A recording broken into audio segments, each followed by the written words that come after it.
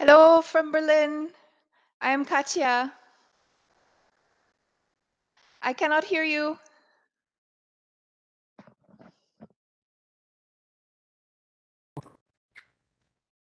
Hello, Dr. Katya. Hello. Am I audible now? You are audible. Okay. Yeah, I'm Arijit. He's my colleague, Mr. Samarendra Kumar. Hi, namaste. Hello, hello. Namaste. Namaskar. Namaskar. I'm Dr. Madhusudan Reddy. Can you hear me? Yes. Yes. Yes. Namaskar and welcome. Yeah. I'm very excited about today. Okay. I put on my lucky checkered coat. Wow.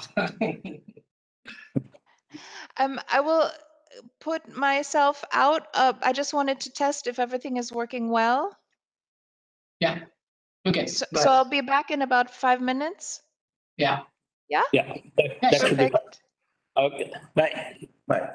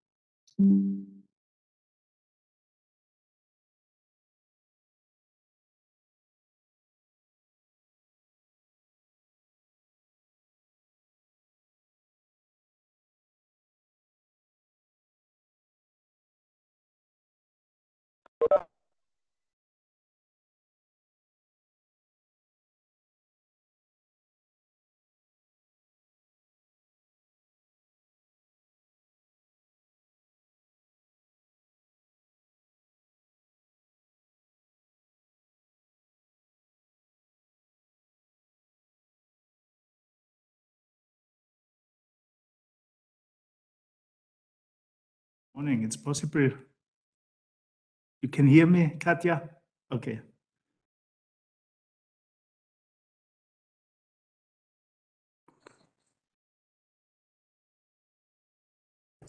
In India, morning in German. Yes. Good afternoon.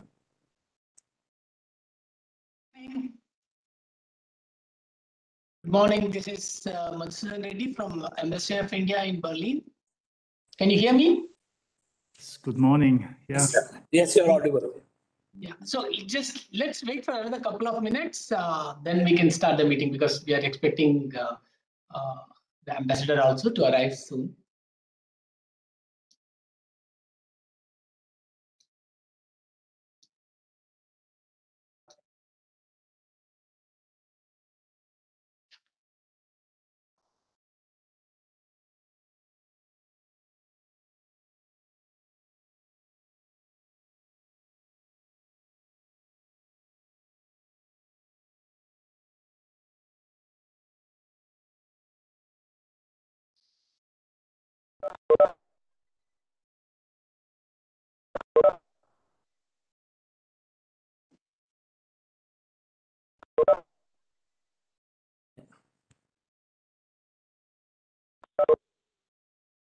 on the other. That's the control. Perfect.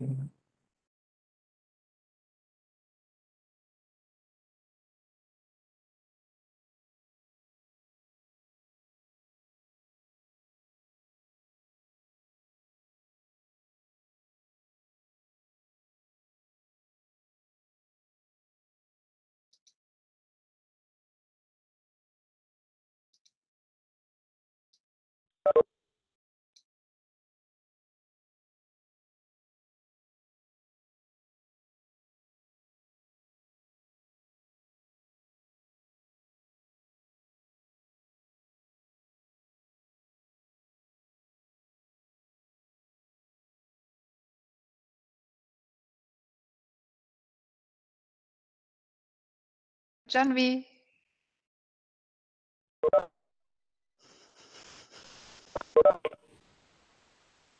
Hello.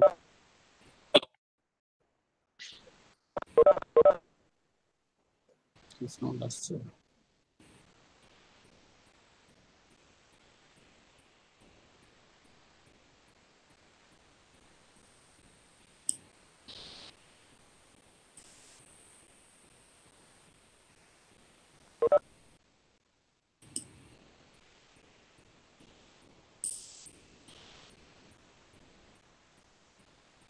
Everybody, this is once again Madhusudan Reddy from Embassy of India in Berlin.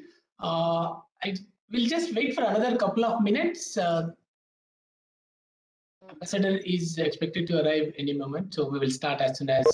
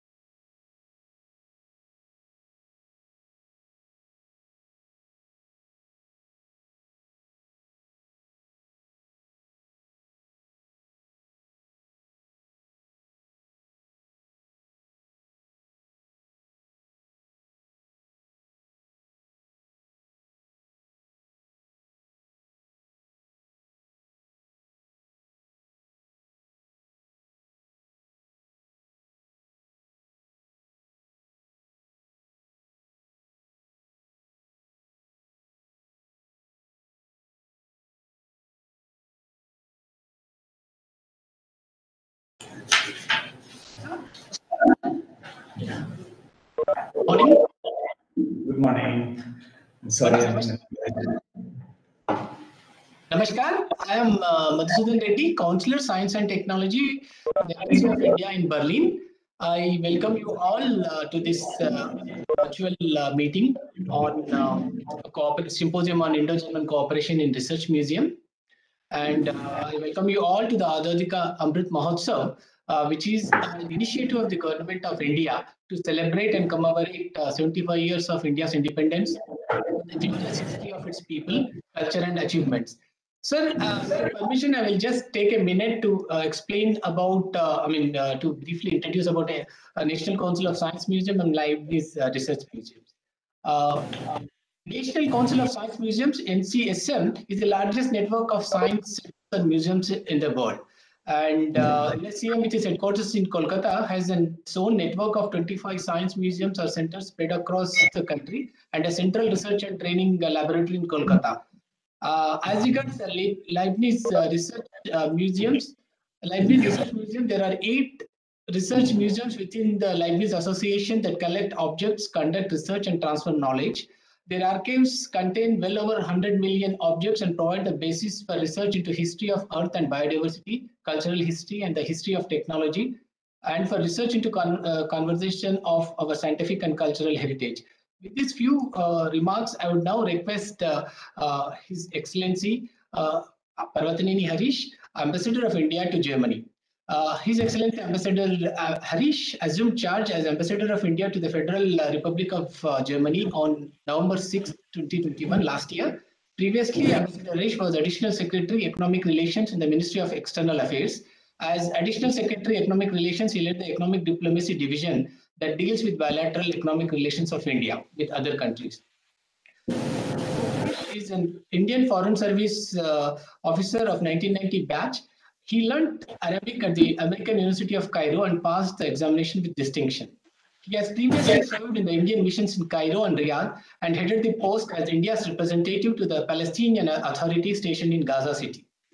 He previously worked at East Asia and External Publicity Divisions in the Ministry of External Affairs in Government of India.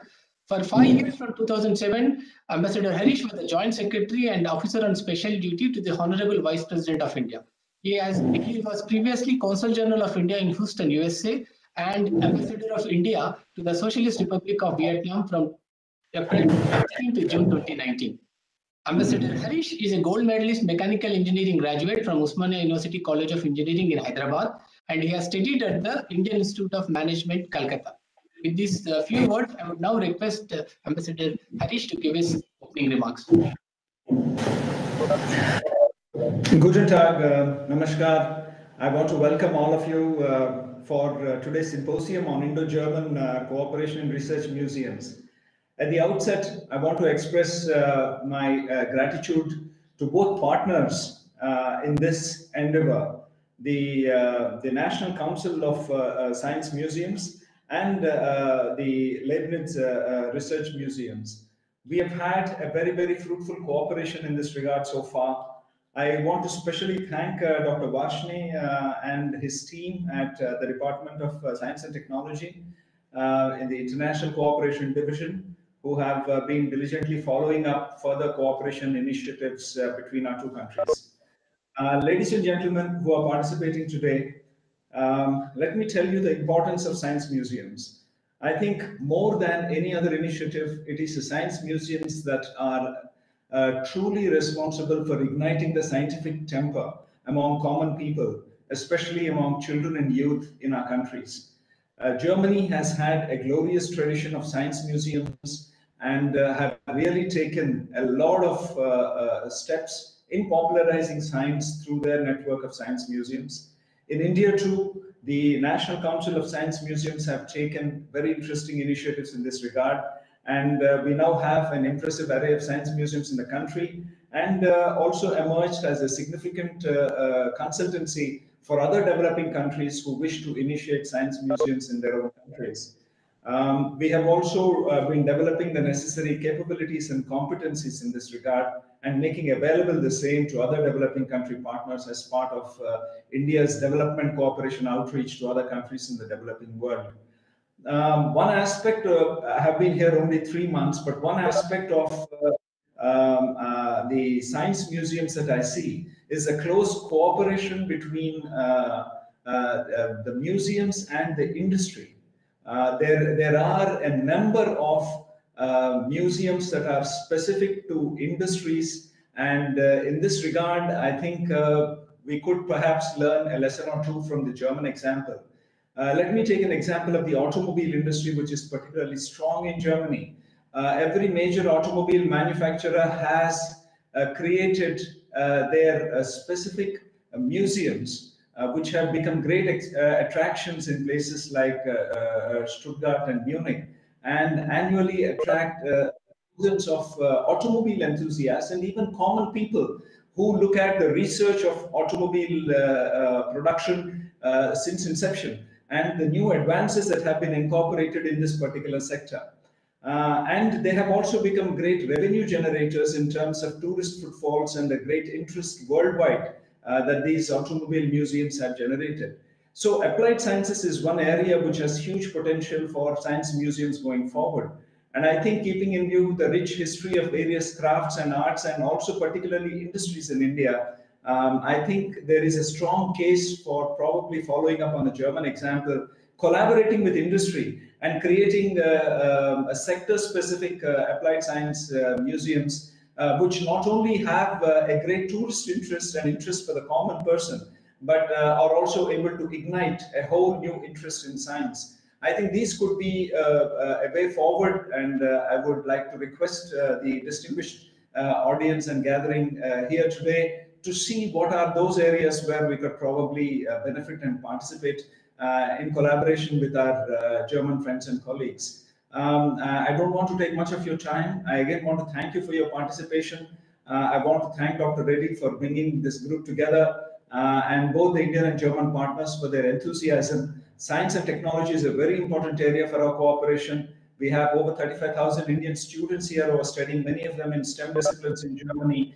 Germany is increasingly becoming a great source of attraction for higher education for Indian students in comparison to their traditional destinations. And I'm sure this trend will strengthen forward. This is a great source of interest for both of our industries. They are looking to collaborate closely with research institutions and universities. So more power to your efforts and to your initiative. I want to thank you for your participation and for the organizers for having brought such a great gathering today. Have a good day. Thank you very much. Thank you, sir. Thank you for your kind remarks. We will just go. Dr. Vashni will be joining a little late. So we will have Professor Alexander Busch, Leipzig's Research Institute for Archaeology and Mines.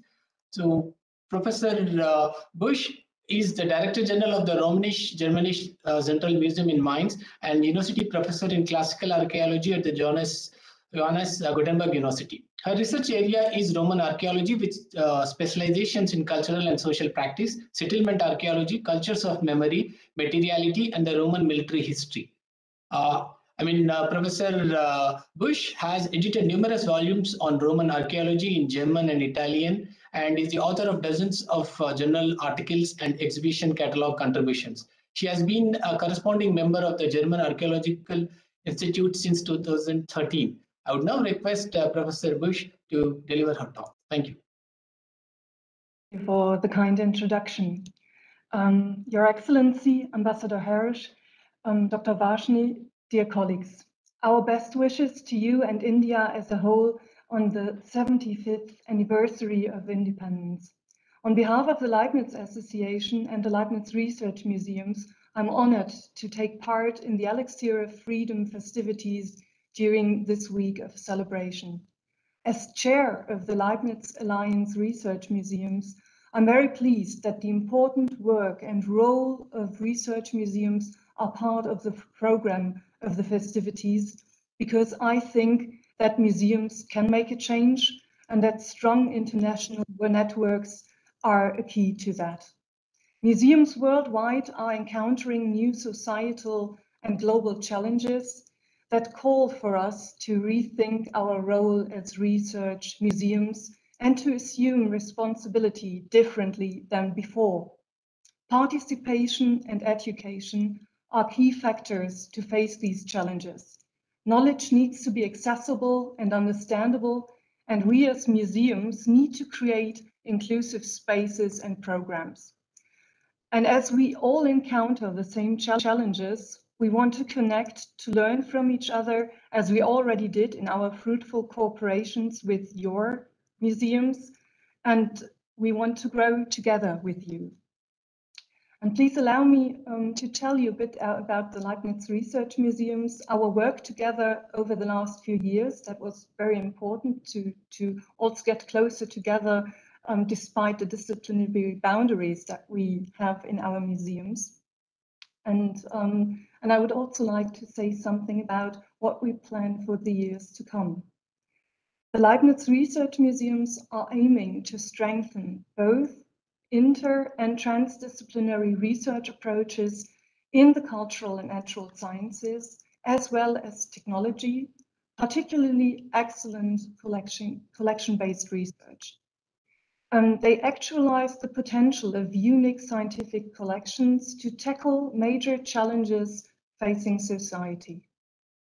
The Leibniz Research Museums want to foster dialogue-rich science communication on major societal and global challenges of our time, as well as the future of a democratic, knowledge-based society. We are proactive in taking on social responsibility, communicating new research findings, and at the same time establishing an understanding of the processes of scientific discovery among a broad general public. We aim to incorporate public questions and suggestions into research and hope to create an enduring willingness to consider science within social and political debates. The Leibniz Research Museums are developing digital solutions, placing a high priority on digitizing our extensive collections, guided by the future needs of all relevant stakeholders in research, science communication, and knowledge transfer.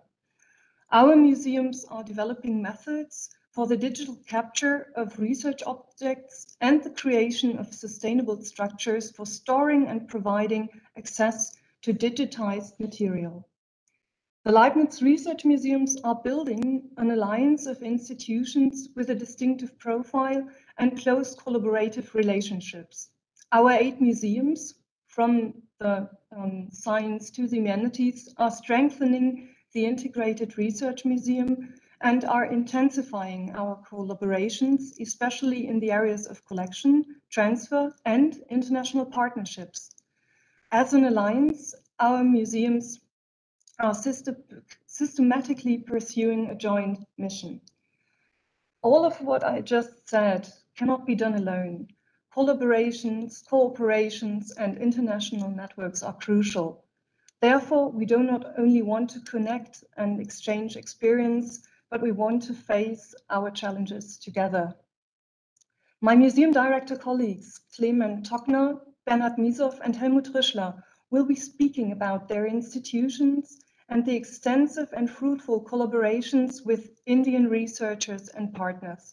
For my part, I look forward to continuing and expanding our work with one another, with the National Council of Science Museums in particular, over the next years. Many thanks and best wishes in the celebratory time for India. Very much, Professor Bush, for your excellent words. I would now request Dr. A.D. Chaudhary, Director General, National Council of Science Museums in Kolkata. So just a couple of words about Professor Dr. A.D. Chaudhary. He's a mechanical engineer by education. He's a science museum professional and has served in several science museums and centers under the NCSM across India. He is currently the Director General of National Council of Science Museums, which is an autonomous body under the Ministry of Culture, Government of India. Dr. Chaudhary has contributed immensely to the development of new methods of engagement through electromechanical techniques and digital technologies. He was appointed as DG NCSM in March 2019 and is now primarily involved in developing new science centers across the country under the Ministry of Culture scheme for promotion of culture of science. He also holds the additional charge of Director, Indian Museum, Kolkata since September 2019. He is a member of many state science and technology councils, science communication organizations, and science museum centers and governing bodies. With these few words, I would now request Dr. Chaudhary to give his opening remarks. Dr. Chaudhary, please. Sharing of content is not possible. I'll be sharing a PowerPoint presentation and Can you give me to start, yeah, I request to give me access to share the PowerPoint presentation.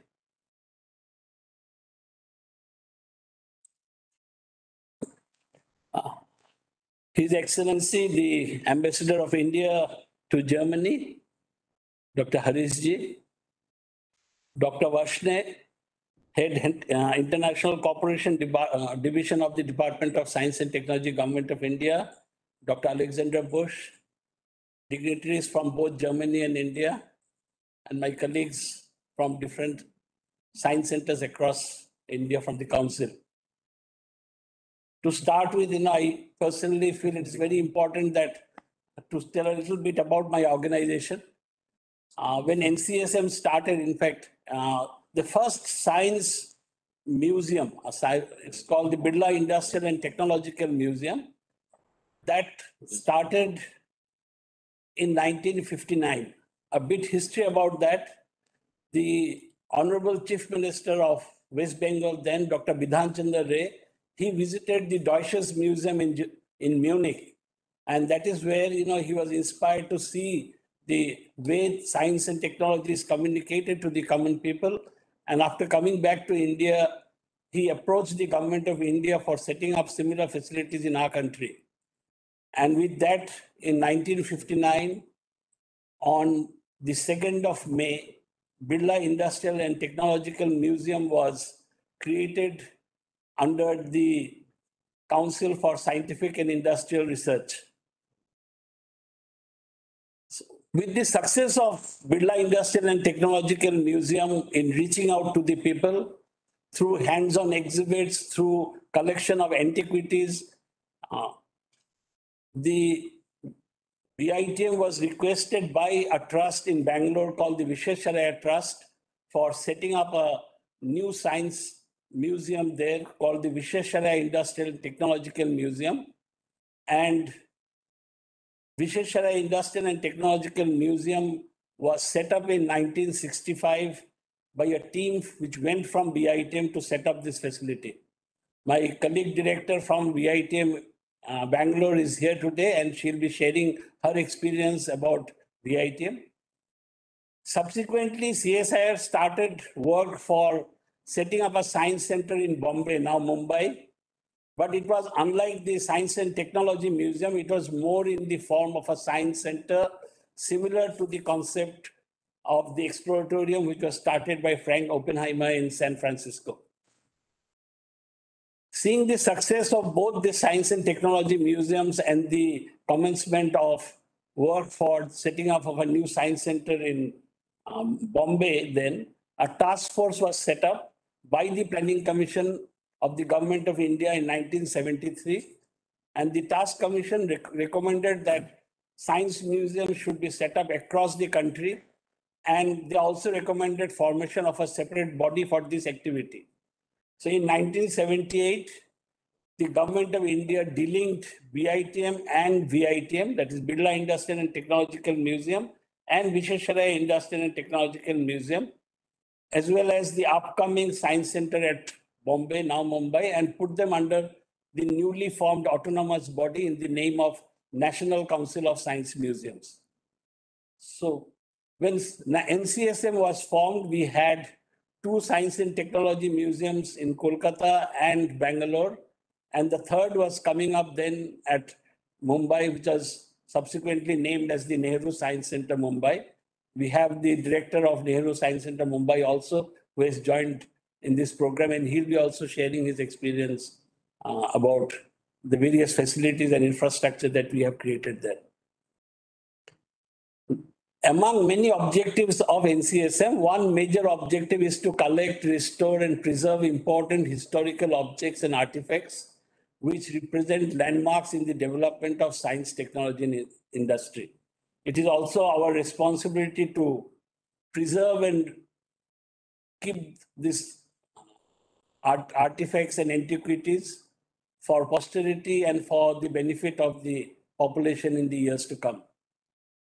VITM and VITM in Bangalore both have large collection of antiquities, and it is the time to time they curate special exhibitions on specific themes for bringing those collections to the visitors. After the formation of the Nehru Science Center in Mumbai, there was a rapid expansion of Science Center movement in India. And today we have 25 science centers across the country, which are operated by the National Council of Science Museums. This also includes the Central Research and Training Lab. This includes also the Central Research and Training Lab, which is the R&D center for all R&D activities of the Council. We have, as the Honorable Ambassador has just mentioned, NCSM is also the implementing agency for the scheme for promotion of culture of science of the Ministry of Culture. Under this scheme, we have already set up 22 science centers across the country, and many more are in the making. In fact, 12 of them are being developed now. We have another 12 more, which is in the stage of approval, and probably in another 6 to 8 months, we'll commence work for at least another 5 to 6 new science centers across this country. Now, while one part of this is setting up science centers, considering the population that we have and a huge youth population of the country, it is extremely difficult to come up with a large number of science centers in a very rapid manner. So NCSM also started a mobile science exhibition, basically to take science to the rural doorsteps. Today, we operate 48 mobile science buses across India, and they cover the rural areas, the rural hinterland, to take the message of science. And we also arrange a lot of demonstrations, a lot of film shows, a lot of spatial programs. We have a portable planetarium. We also carry telescopes. We have spatial demonstrations for these children. And in this process, we are trying to nurture the young population and encourage them to take science as a career. When two of my colleagues had been to Germany for a meeting with Leibniz a couple of years back, and we thought that this would be a wonderful opportunity if we can continue our collaboration with the Leibniz Association. NCSM has a very large number of scientific and industrial artifacts in its collection, which is spread across mainly the major big science centers that we have in Bangalore, Delhi, Kolkata, and Mumbai. And we have also made efforts to collect industrial relics by all our science centers. So this is a continuous process. As and when opportunity arises, we are collecting these relics for preserving our history. Moreover, more research into such collection needs to be done by younger professionals joining the science center movement in our country. So we feel it will be a wonderful opportunity if NCSM can collaborate with the Science and Technology Museum under the Leibniz Association in exchange of experts for workshops in NCSM units for conservation and preservation of such scientific and industrial artifacts, as well as to discuss ways how these objects can be taken forward through proper research and publication. I think this will be a wonderful opportunity if this association between two great institutions continue in the years to come, and we can take forward this joint collaboration for the benefit of our collections also.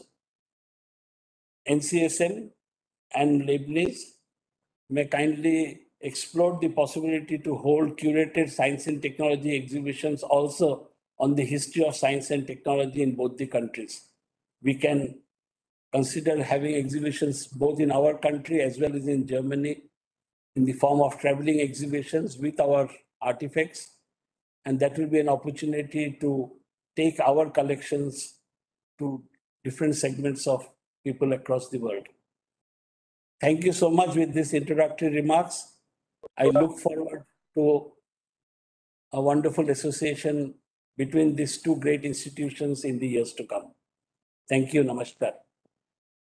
Thank you, Dr. Chaudhary, for your opening remarks and for coming up with proposals between NCSM and Leibniz. Thank you very much. We'll continue our discussions. Now, I heard that Professor Tokner will be leaving soon for another meeting. So I would now request Professor Clement Tokner, who is the Director General of Senckenberg Society for Nature Research, to speak.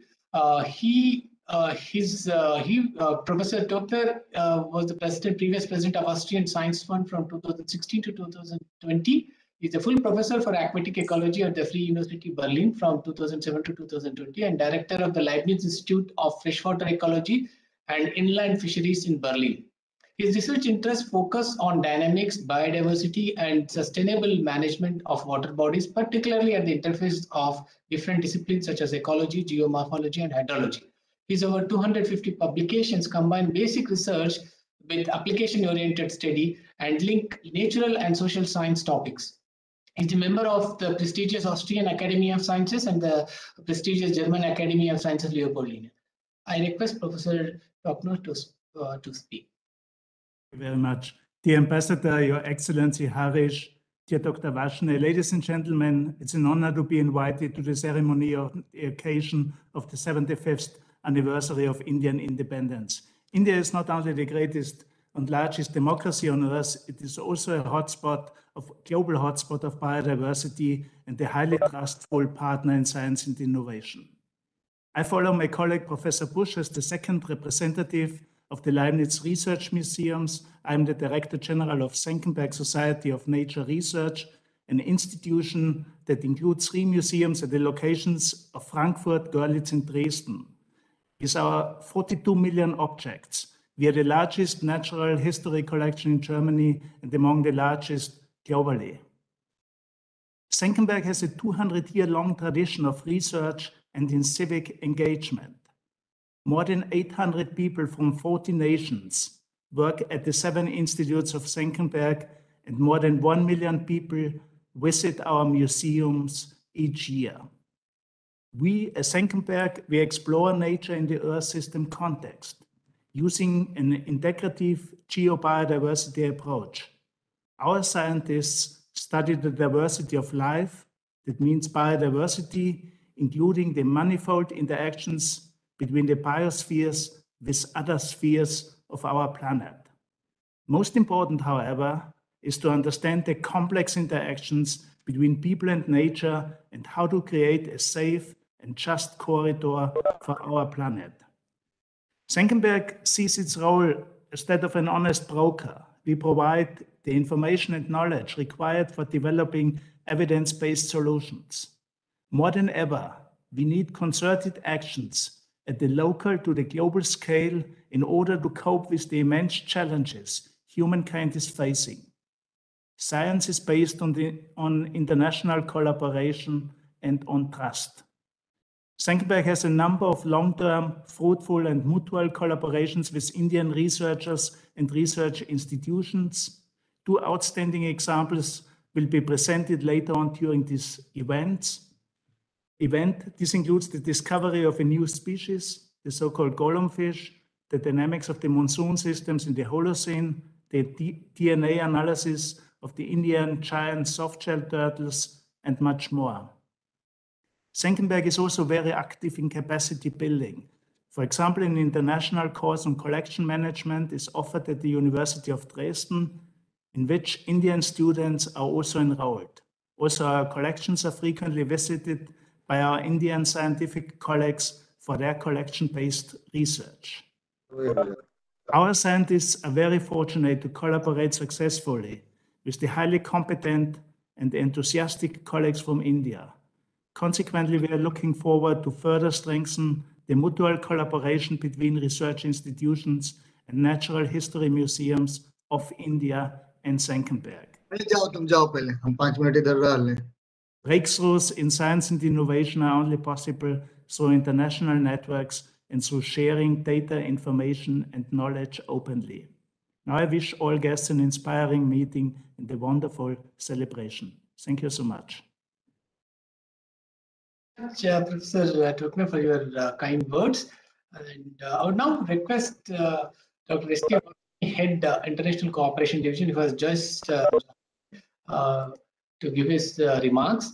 Dr. Vashne is the advisor and head of International Cooperation Division at the Department of Science and Technology, Government of India. He has previously worked as counselor at the Embassy of India in Moscow to facilitate bilateral scientific cooperation between India and Russia. Presently, he is working, as I said, as advisor and head of International Division, where he is responsible for facilitating bilateral, multilateral, and regional scientific cooperation of India with partner countries. He is Indian co-chair governing body of the Indo-German Science and Technology Center. He is the member in board of directors of Global Innovation and Technology Alliance. He is a member of governing councils of Indo-US Endowment Fund, International Advanced Research Center for Powder Metallurgy in Hyderabad, and US-India Education Foundation. He is also a member of Board of Research Studies in Department of Geology, Aligarh Muslim University. He is a life fellow of Geological Society of India, Bangalore, and Nepal Geological Society. With these few remarks, I would now request Dr. Vashne to give his opening. Thank you, Madhu. Thank you, Madhu. I think museum plays a very, very important role in the education of science. What textbook probably can't teach, museum can do. And that is why both India and Germany realize the importance of science museum. And I'm so very happy that today, although we are celebrating Azadi Ka Amrit Mahotsav, festival of our independence, 75th year, but we have clubbed it with some business. And that business is that to bring together the museum community of two countries together, where we could exchange ideas and, if possible, take a lead to work together in future. And of course, I come from Department of Science and Technology, where we are having a lot of Indo-German scientific activities.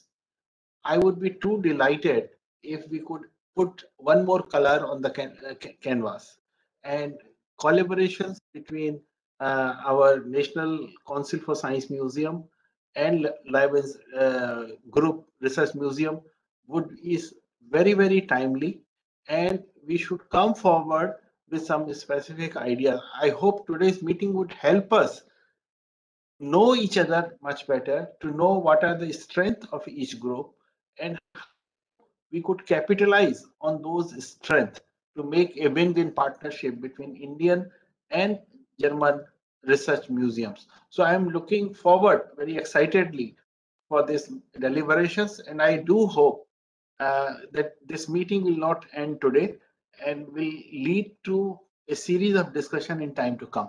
Thank you. Thank you, sir, for your kind remarks. Now we will go as per the order to the tentative order which had circulated. Now we have Shri Samarendra Kumar, who is the director headquarters at NCSM, would be speaking now. Dr. Kumar is presently working, as I said, director headquarters at NCSM in Kolkata. He has more than 32 years of experience in the field of science communication.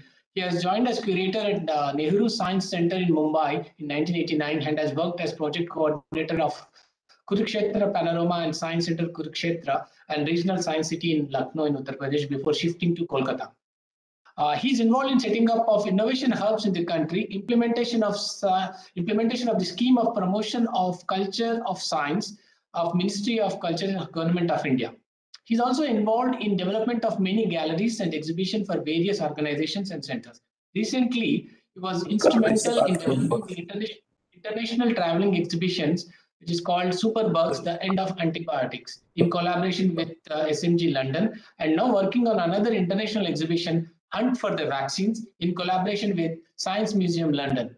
He has participated and presented several papers in national and international conferences. With this small introduction, I would now request Mr. Samarendra Kumar to deliver his talk. Thank you. Yeah, His Excellency Mr. Harish, the Ambassador of India in Germany, esteemed presenters in this symposium. On behalf of National Council of Science Museums, it's my privilege to be part of this symposium. In fact, in 1995, when this MOU was signed between NCSM and India, I was witness to that. And in 2017, I had a privilege to visit Lebanese Association and two of the museums, the Deutsches Museums in Munich and the Museum for Narkunde in Berlin. And it was really very exciting for me to see the collections and how they present. And we wanted to take forward that initiative forward. And when we came back and then we had discussion on that. Unfortunately, because of this COVID, there was no exchange of professionals, but hope that in coming years, this exchange of professionals will continue.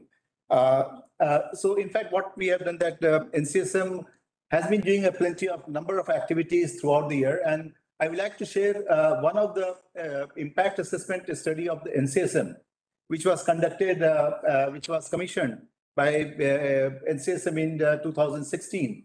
And we had a report was published in 2020. Because whatever we do, because India is a vast and diverse country with a strong affinity for science, technology, and a glorious past of science, technology, and innovation.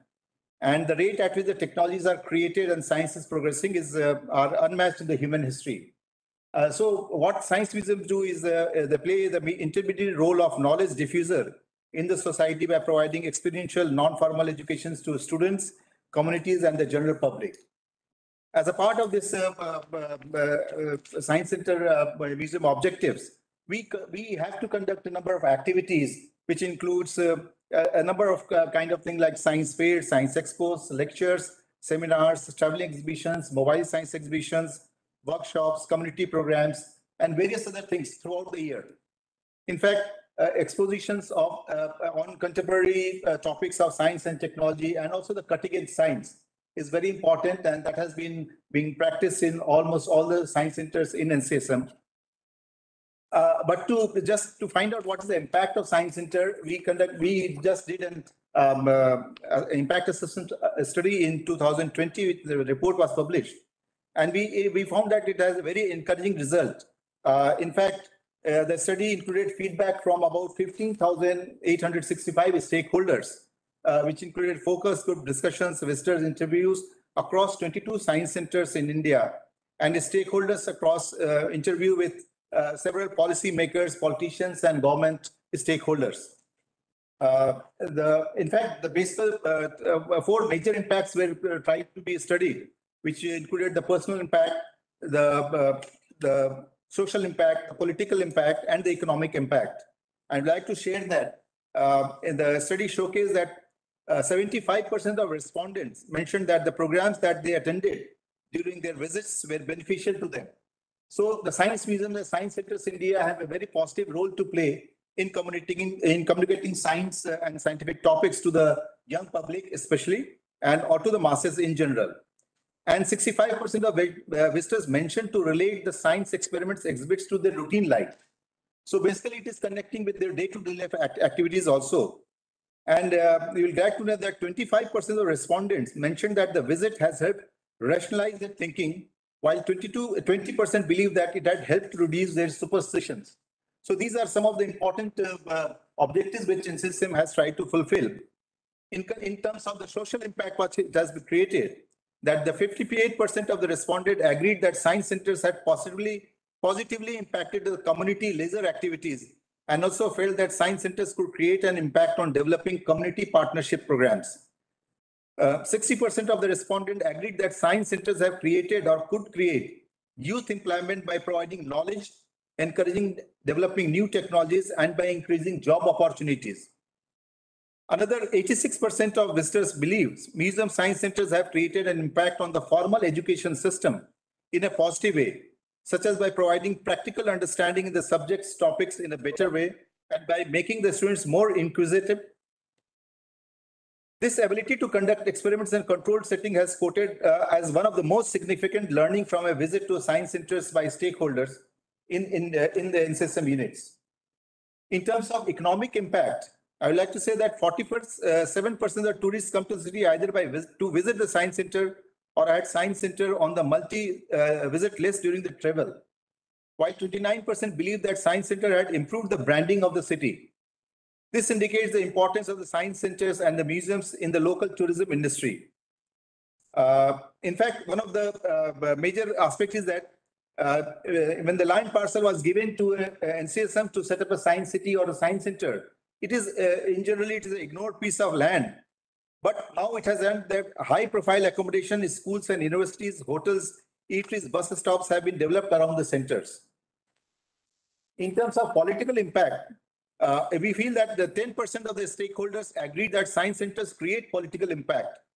And discussions with the politicians highlighted the indirect role played by the science centers in political discourse through reducing superstitions, imparting new learning, and making people scientific thinkers. 5% of the visitors agreed that science centers could increase the influence of science in policy making in political discourse. Our experience in NCSM is that there is a huge demand for new science centers across the country and being initiated by local political leaders. It is further established by the fact that a number of questions are raised in both houses of parliament on science centers. So we feel that the science centers and the science museum in the country have a very positive role to play. And the interaction between the two big organizations like Leibniz Association and NCSM will further help in expanding the reach, both in terms of the research in the collections which we have, and also the presentation of the scientific latest SNT topics to the public in general, and especially the children of the youth of the country. On behalf of NCSM, wish you all very best for this 75th years of celebration of the India's independence, and hope that this collaboration between the two institutions will grow further and will continue in future also. Thank you very much.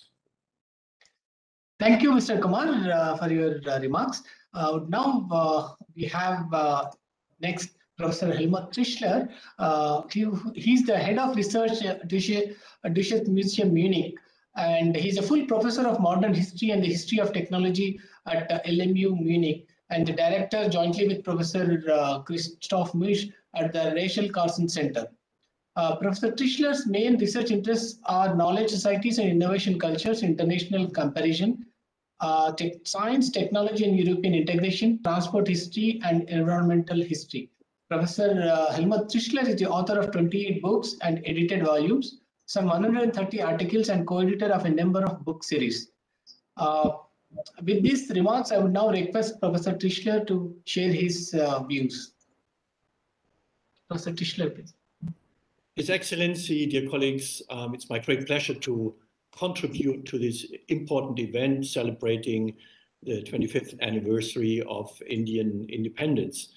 And Mr. Choudhury was already so kind to mention the formative role of Deutsches Museum in creating, spurring, initiating the creation of the very first Museum of Science and Technology in India in 1959, when a delegation of Indian scientists visited Munich, the Deutsches Museum, and got ideas what to do in India. And from that initiating moment in 1959 onwards, there has been a continuous exchange of people, of ideas between India and Deutsches Museum's science centers and science museums. But we think there is even room for improvement in international collaboration and cross-national collaboration. I should say I'm a true believer in the importance of collaboration. I think collaboration is the lifeblood of us as scientists, both scientists and museums.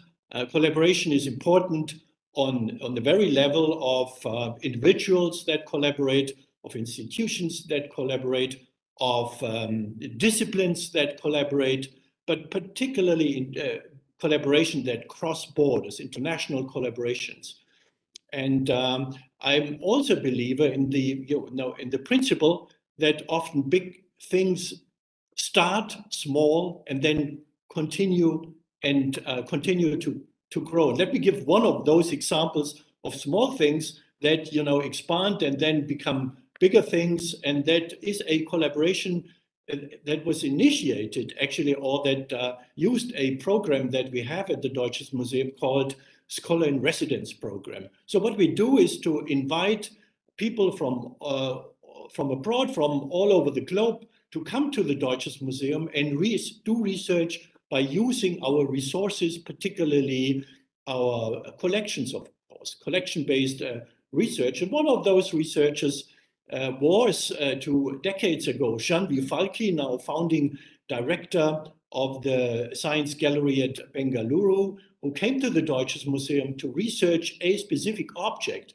of Indian, or let's say of international origins, the so-called Marut. That's a supersonic airplane created by Hindustan Aeronautics Limited in the 50s and 60s, and which is a truly global object. It was initiated by a German engineer, but built in India using resources from all over the globe. So here we had a cross-national collaboration between an Indian scholar trained in Great Britain and making a brilliant career at British universities, but then returning to India to create these new facilities at Bengaluru.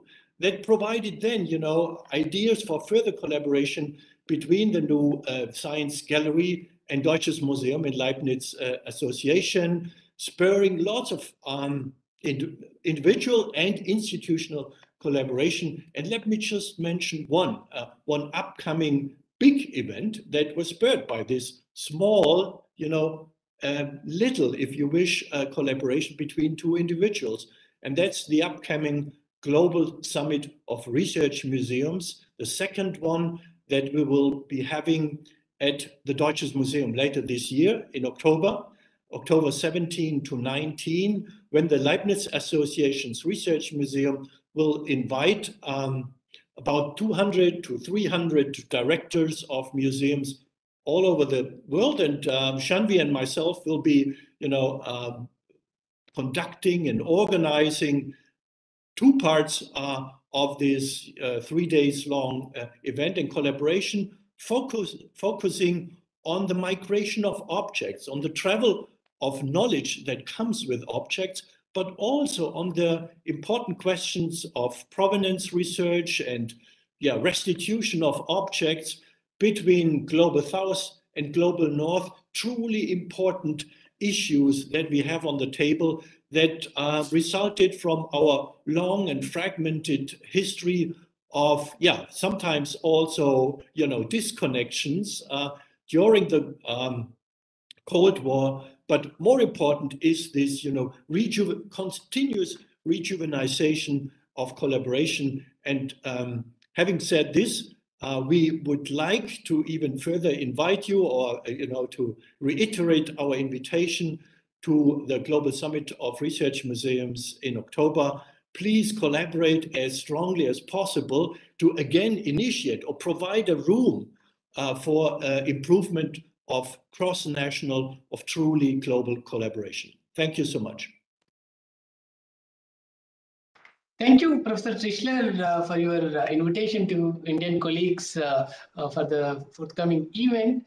Thank you very much for your opening remarks and other proposals, which I am sure that National Council for Science Museum would accordingly respond during the subsequent discussions. Now I will request Mr. Subhabrata Chaudhary, who is a director, Nehru Science Center in Mumbai. Mr. Chaudhary is a postgraduate in engineering, business management, and science communication, and joined the council in 1997. He worked as a curator in Science City, Central Research and Training Laboratory, the R&D and HR wing of NCSM, Birla Industrial and Technological Museum, getting involved in a number of projects like Rajiv Gandhi Science Center in Port Louis in Mauritius, setting up of science centers and innovation hubs in the northeastern region of the country, National Agriculture Science Museum of Indian Council of Agriculture Research, to name a few. He took over as Director of Central Research and Training Laboratory in the year 2010 and executed a number of nationally and internationally important projects like Festival of India exhibition in Trinidad and Tobago, Guyana, Malaysia, and Indonesia, regional science centers at Ranchi and Raipur, and setting up of sub-regional science centers in Johar and Itanagar, curation and implementation of the Buddha Gallery at the International Buddhist Museum in Kandy, Sri Lanka, on behalf of Ministry of External Affairs. Sri Chaudhary is also responsible for implementation of new display and communication techniques for exhibits of diverse nature during his career. He was also the director of Science City Kolkata from April 2018 to June 2021. He's, as I said, he's currently the director of Nehru Science Center, Mumbai, from July 2021. Mr. Kumar, please. Chaudhary, please. Thank you. Yeah. Very good morning to my German friends and very good afternoon to those from India. His Excellency, Ambassador of India. And it is a great privilege to be the part of this discussion. I am from Nehru Science Center. Actually, it was formally dedicated to the nation in the year 1985 by the then Prime Minister of India, Rajiv Gandhi. But this center was a trendsetter in the sense that for the first time, we had a science park. We had a science park where there are a lot of exhibits, a lot of artifacts people can look around, and this has been followed by a number of by science centers not only in USA but also in other countries. In fact, UNESCO recognized this concept as a unique informal science learning ambience. In fact, as a part of this, science park, we have a number of artifacts. We have a number of artifacts which were set up there in the late 70s or early 80s in the last century. But with the passage of time, due to the extreme humid condition and very hot and sultry Mumbai climate, these artifacts bear the brunt and it gradually got deteriorated. I will talk to you something about what we have done for a section of artifacts. Actually, during the COVID-induced lockdown, we are all down because we didn't have any visitors there, but we were not out.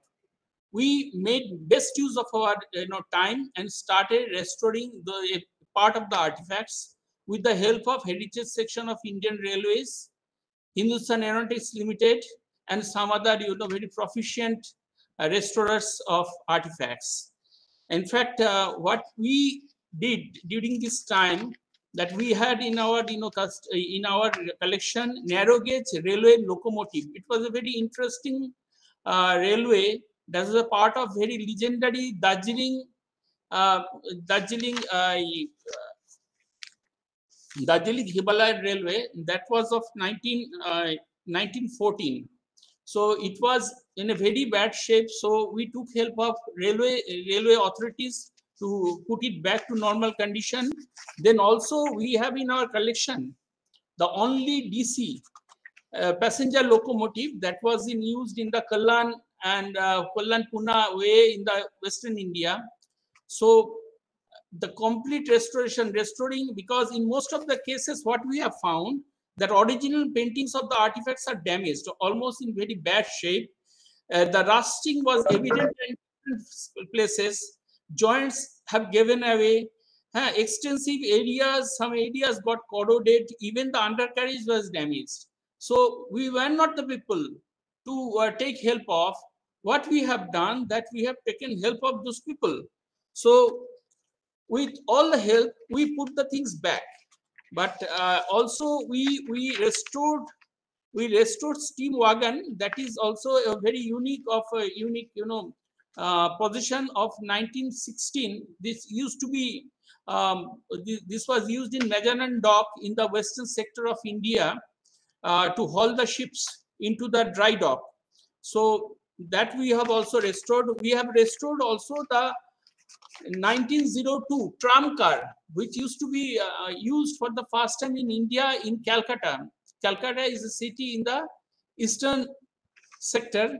So we had this one, the electric tram car. So we had this problem. So we took help of those experts and put it back into the current condition. Also, we had in our collection this horse-drawn tram car. That also we have put it back. The most interesting part we have in our collections, because we targeted 6 artifacts to be restored during this lockdown period. That was, we have in our collection this H-14 Marut aircraft. This Marut aircraft, it is of Hindustan Aeronautics Limited, and it is called the Spirit of the Tempest. And it was India's first indigenously manufactured single pilot fighter jet. It was designed to attack from the lower heights, and it was very much successfully used in the Bangladesh Liberation War in the 1972. It was with us, the exteriors were in a very bad shape. We didn't know what to do, but it has got tremendous importance in the sense that it is the first Asian jet fighter to go beyond the test phase and also into successful production and active service.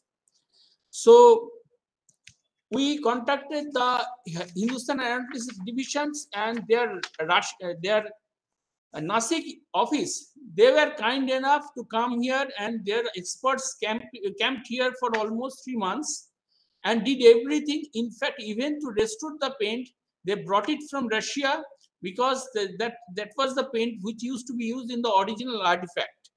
So this is how we have done. We have tried to bring the things back into a very normal condition, and we wanted to make it a point that after this history, carriers are spruced up and restored to their former shine. These tremendous assortment of vintage vehicles, locomotives, and aircraft can give to the visitors a glorious reminder of their link with the past. So at this backdrop, what I strongly feel that there should be a regular exchange of ideas as to how to maintain and preserve the artifacts, because we do not have that way good expertise to handle our huge collections. So, and especially in the outdoor areas, because science centers and science museums are to some extent different from the archaeology museum or art museum. We encourage the people to touch it.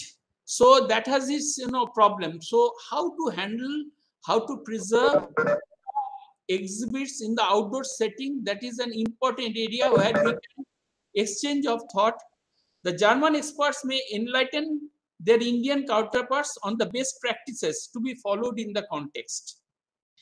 Regular training modules, if any, to practice appropriate conservation practices, especially condition reporting, then restoration work, documentation, archiving, displaying in the indoor and outdoor settings, may some of the areas which may require further exploration from both the sides. And before I end, I must reverentially mention the name of my predecessor, Mr. Shiva Prasad Kenneth, who was instrumental in this reviving this artifacts in Nehru Science Center. With that, I thank you all once again. Bye. Thank you, Mr. Chandri, for your remarks. So now we will have Professor Bernard Bischoff who will be speaking. Professor Bischoff is the Director General of the Leibniz Institute for the Analysis of Biodiversity Change and the Museum Kuning in Bonn, where he is also a full professor of systemic zoology at the Rheinische Friedrich Wilhelm University. Professor Bernard Bischoff's research addresses all aspects of molecular biodiversity, from molecular taxonomy to evolutionary genomics, seeking to integrate theoretical, bioinformatic, and empirical approaches to explore the potential of molecular biodiversity research. Current projects include hybrid swarm evolution in minnows, genomic technology for the Caucasus, and the German barcode of life, GBOL, dark taxa for insects. His publication numbers in the hundreds. He has been the recipient of numerous fellowships and awards.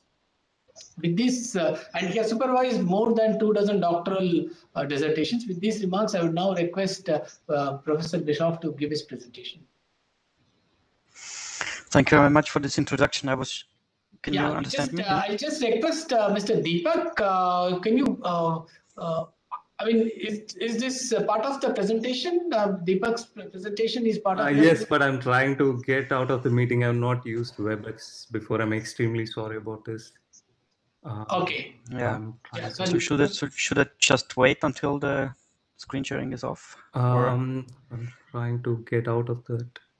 1 second. Just log out and log in again. Okay.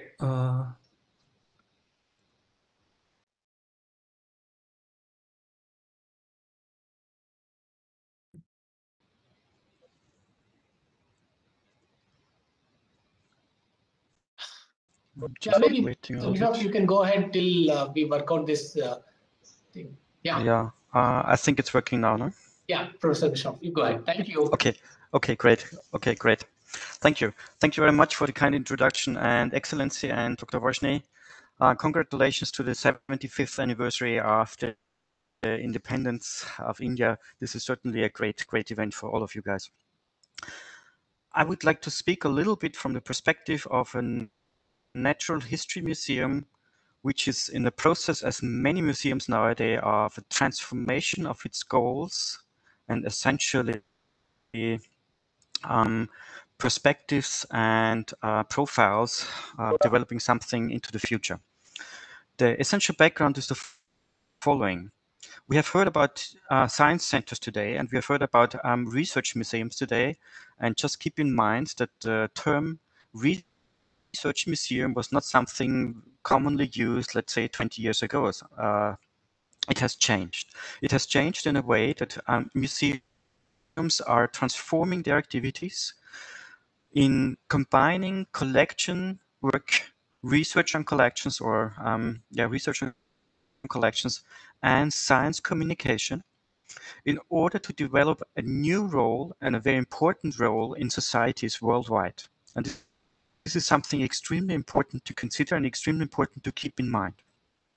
What does this in particular mean for a natural history museum as ours, as the LIB, or called Leibniz Institute for the Analysis of Biodiversity Change, which is part of the Leibniz Research Museum family?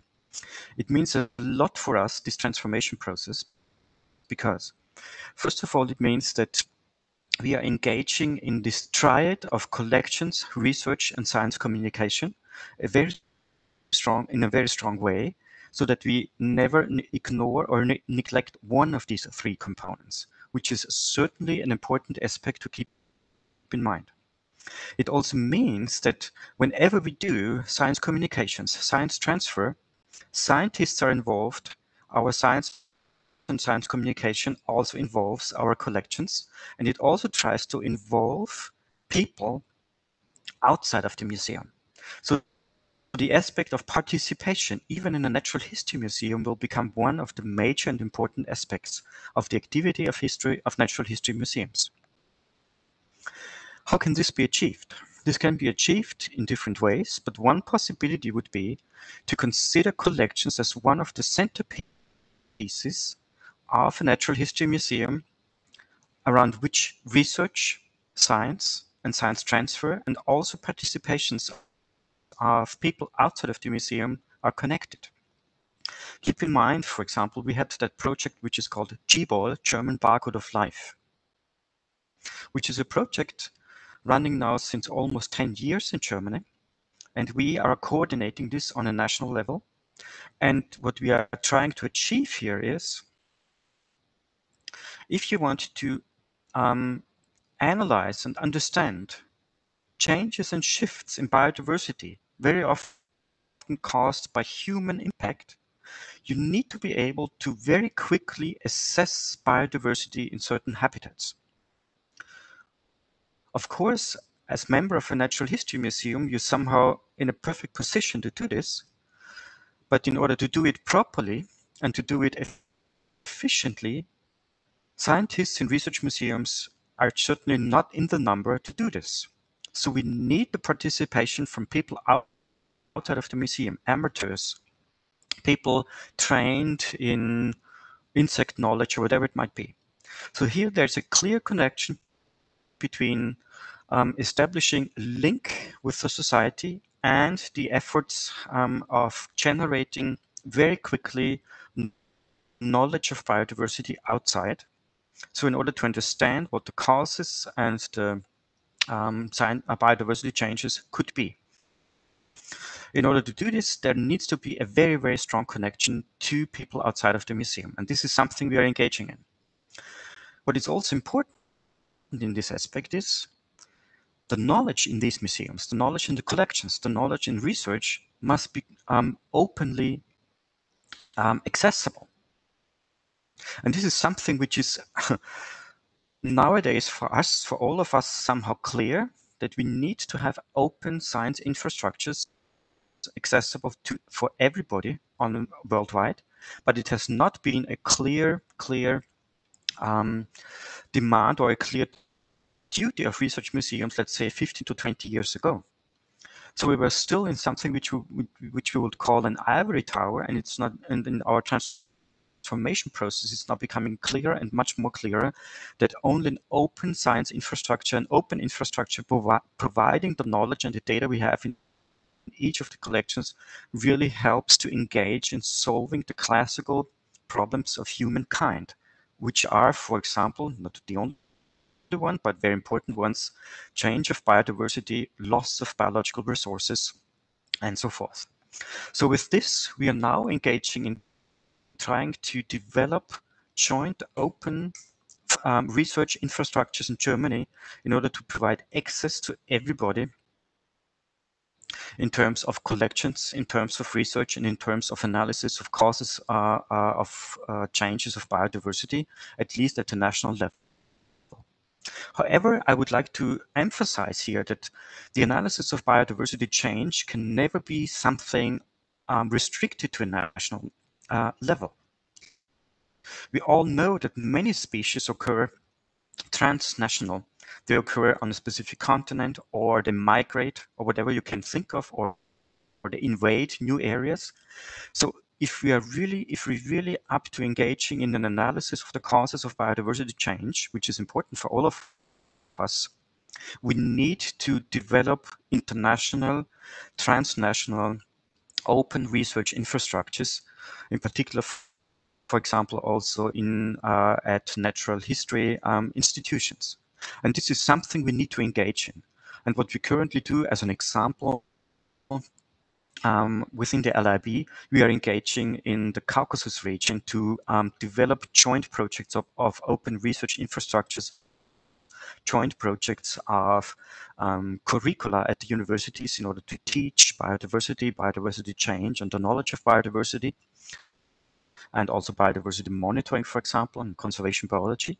And this is something where we should essentially define and develop joint projects on an international level, so that we can engage together in questions of biodiversity change, which are caused by long-range effects. We all know that whenever we use mobiles, whenever we develop new technologies, we should never think in a just national scope. And this is something which I would like to place here in that round, that only if we are engaging in joint international research projects, in joint international open research infrastructures, we will be able to solve problems for humankind and for societies in India and in Europe as well. And with this idea and with this presentation, I would like to hand over again to the organizer. Thank you, Professor Misha, for your presentation and your ideas about how we can collaborate between the two countries. Now we have Ms. Sadhana Attavur, who is the director of Vishveshwaraya Industrial and Technological Museum in Bengaluru. She has over 3 decades of experience in science communication. Her major experience is in designing and developing interactive science exhibits and integrating the hardware and software to create user-friendly learning solutions. She has contributed to the development of science center network across the country and was instrumental in setting up of a Pilikula Regional Science Center at Mangalore in Karnataka. Currently, she is the director at VITM in Bengaluru, which is the southern headquarters of National Council of Science Museum, Ministry of Culture, Government of India. She holds a degree in electronics and communication engineering. I now request Mrs. Sadhana Athavu to make a presentation. Thank you. Thank you for a warm introduction. His Excellency, dignitaries from Germany and India, my colleagues, and all the participants. Good morning, Germany. Good afternoon, India. And as already told in the introduction, I'm heading the Vishweshwara Industrial and Technological Museum at Bangalore, which is the second museum in the network of National Council of Science Museums, and also it's the southern headquarters of the National Council of Science Museums. And we have a good collection from at the museum. I will be talking about some of the collections of the museum. The first one is the meter gauge steam locomotive, which was supplied by Dubson Company, Glasgow, UK, to Southern Maratha Railways in 1888.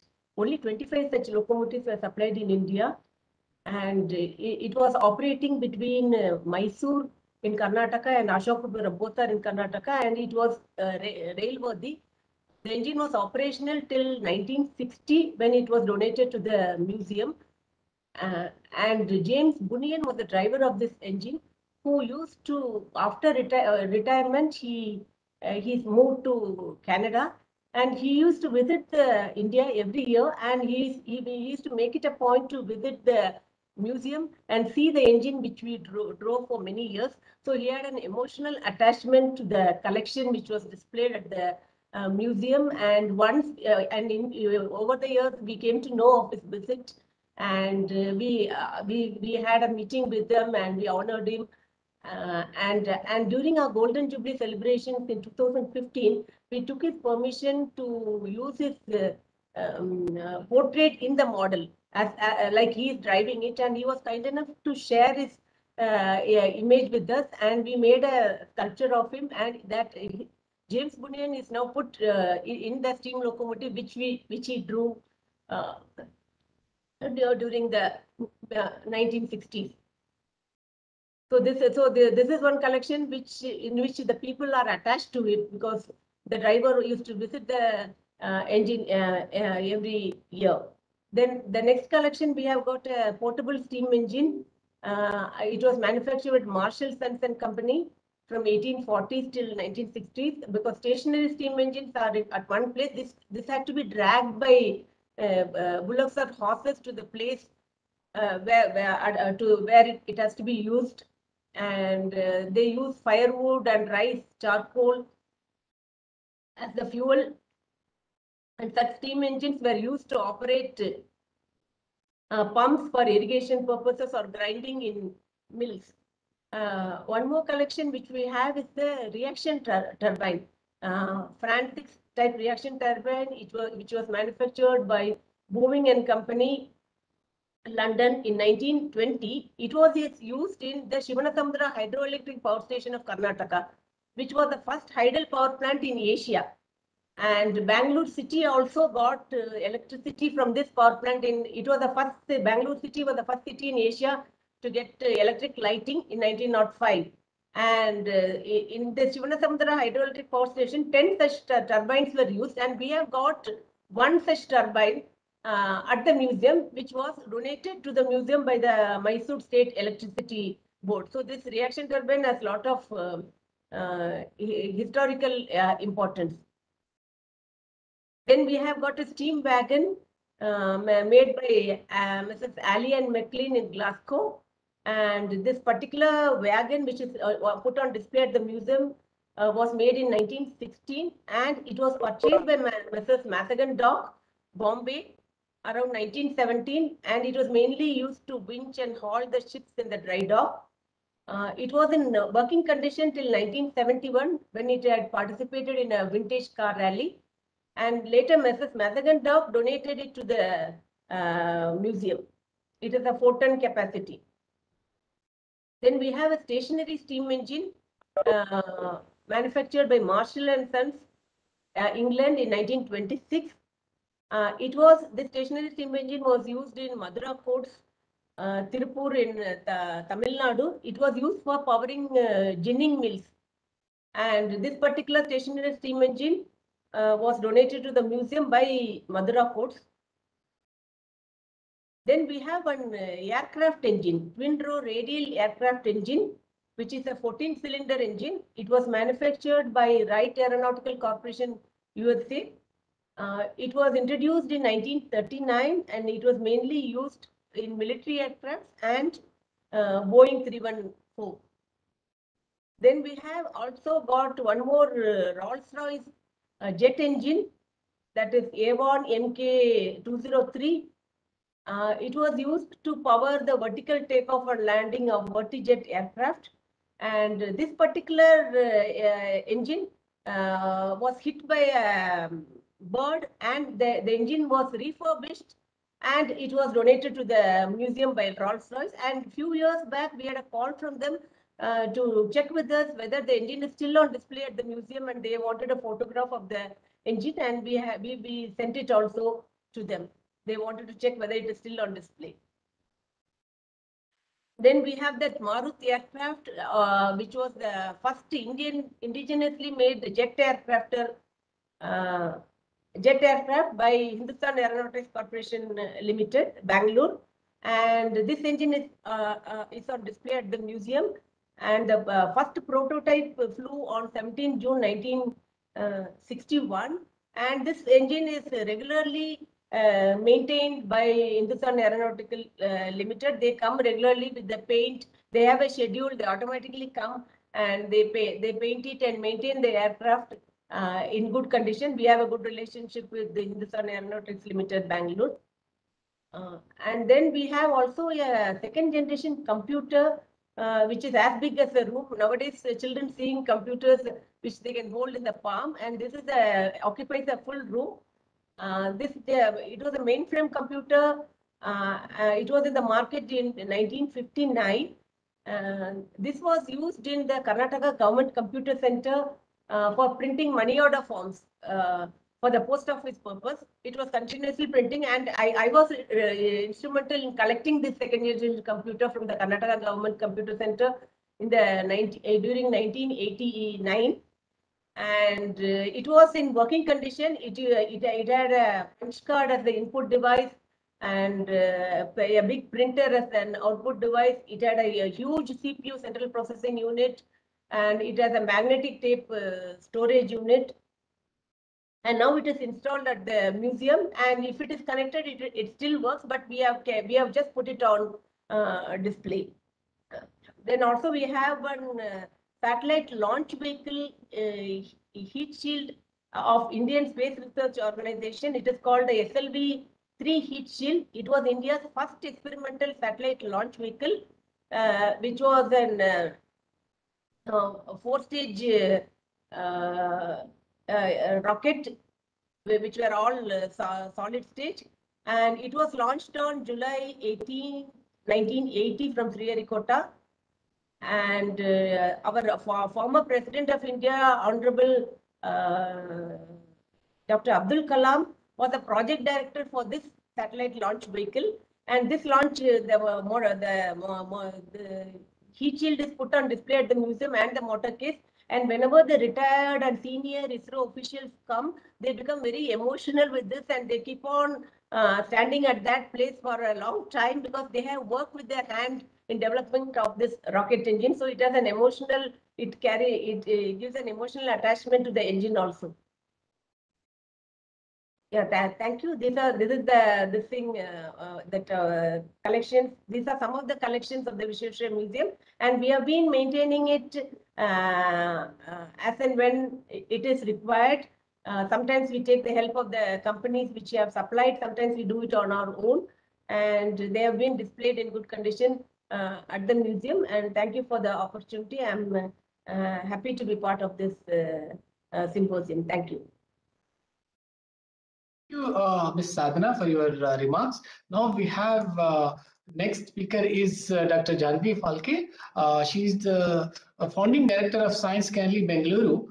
Previously, Dr. Falke held a tenured faculty position at King's College London. She started her academic career at the University of Heidelberg, following which she was based at Georgia Tech, Lorraine, France, and Imperial College London. Dr. Falke was fellow of Wissenschaft's College zu Berlin, the Institute of Advanced Study Berlin. She was also external curator to the Science Museum in London and has been a scholar in residence at the Deutsche Museum Munich. Dr. Janvi is the author of Atomic State, Big Science in 20th Century India, and has co-edited Science of Giants, China and India in the 20th Century. She is the producer director of the documentary film Cyclotron. Dr. Janvi read civics and politics at the University of Bombay and the School of Oriental and African Studies, London. She holds a doctoral degree in history of science and technology from the Georgia Institute of Technology, Atlanta. Now I request Dr. Falke to share her views. Dr. Falke, please. Yes, yes. Thank you. Thank you. Can you hear me properly? Yeah, wonderful. So thank you very much. It is a rare occasion when I get to speak, and I've been a scholar in residence at the Deutsches Museum, as Helmut already mentioned, which is when a brief sort of and fragmented collaboration began. But also the Marut, which was the object that I went there to study, has been mentioned more than twice already in this meeting, which tells us that at the heart of this meeting is Asia's first jet fighter, which has extremely complicated origins with German aircraft designers, Swiss testing companies, Egyptian test pilots, and Indian aeronautical engineers and designers and manufacturers. And so it is a moment to bring all of this together to see why such a collaboration, as Helmut already pointed, is necessary in order for us to not only further conservation practices, but also the ability to write better histories of these objects and therefore contribute in the direction of what research at museums can do for public debate on the place and space of science and technology in our respective societies.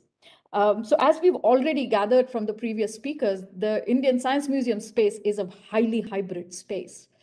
We have science centers which have historical collections. We have science parks, science cities. We have places which largely have dioramas. These places don't necessarily compare one-to-one with the national museums of Germany and, say, for example, the United Kingdom or the Science Museum in Boston, but are their own entity. And I've spent hours, especially in the Vishweshwaraya Museum, but also in the Birla Museum in Pilani and in Calcutta, to find that they are able to cater to public across the ages and serves a certain public purpose or a social purpose, which historical museums may necessarily not.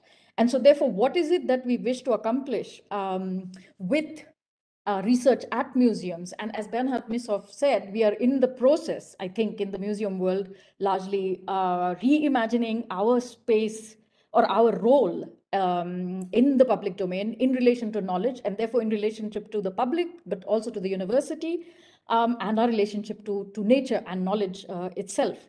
And so it is in this process, because what is funny, and of course, we are all colleagues from the museum, so we don't really need reminding of this. But the museum started out, of course, as a collection space related to research, where the public had full visibility on the object of inquiry or on the object of research, and they knew what what science was in a sense studying. And today the distance between the object of scientific inquiry and the public is almost cleaved, or not even cleaved, actually, it's cut. And therefore, you can't just walk into a CERN to see what the target chamber looks like. You may walk into their experience center, but you can't really walk into, whereas the museum did serve that purpose at some point of time as, as a sort of large extension of the Wunderkammer. And so here we are, trying to see what research can do in the public domain, how it can inform or may inform public debate. And allow me a couple of minutes to say something about the Science Gallery, which I am leading the establishment of in Bangalore, Some of you are already very familiar with it, both from the Indian context, but also elsewhere. So I won't bore you with too many details, but just lay in context where the gallery might belong, and especially Science Gallery Bengaluru might belong in this larger discussion on research museums. So Science Galleries are an international network of university-based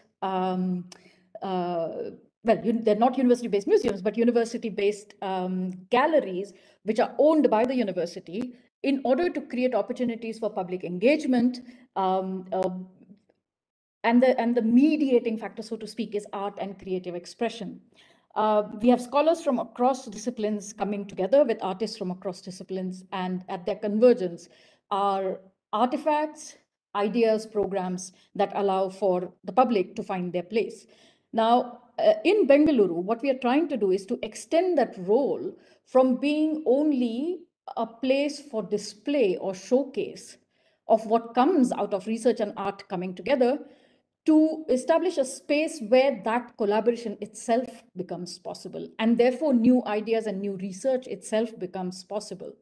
And so what we are initiating is something that, again, belongs probably way back in the past, where the museum also belongs. We are working with the idea of a public lab complex or a public laboratory complex with 5 experimental spaces that help us reimagine, that will help those who engage into inquiry across disciplines to reimagine our relationship to nature. And so it borrows or mirrors different kinds of public spaces for science and brings it together. So as such, we don't have collections of our own. We don't also collect, but we borrow from collections, and we use historical objects to contribute to further questions. To just give you a couple of examples, so when we did our exhibition on water, we had 2 objects of historical importance in the exhibition, which also led to workshops which got students not only from climate sciences, but also from mathematics and history together. And that was the first data logger for, sorry, not the first data logger, the data logger for the first monsoon experiments in India. And so this is the kind of work we do, where we bring history, contemporary interests, and creative expression together in order to get input from the public and to provide to the public a doorway into what science might mean for their day-to-day lives, and thus create the opportunity for a more informed public debate, probably in about 100 years' time, not in my lifetime. But nonetheless, the effort has to begin somewhere, and it has. So what I can say in sort of, in sum, is that this is we are doing our best for this to not be a pedagogical enterprise, but one that actually allows for something that Professor Bush said right at the start, which is to create an environment, a democratic environment, or where democracy has the space for knowledge, where democracy intersects with knowledge-based societies, which we have become today, right? And so what is the relationship between society, democracy,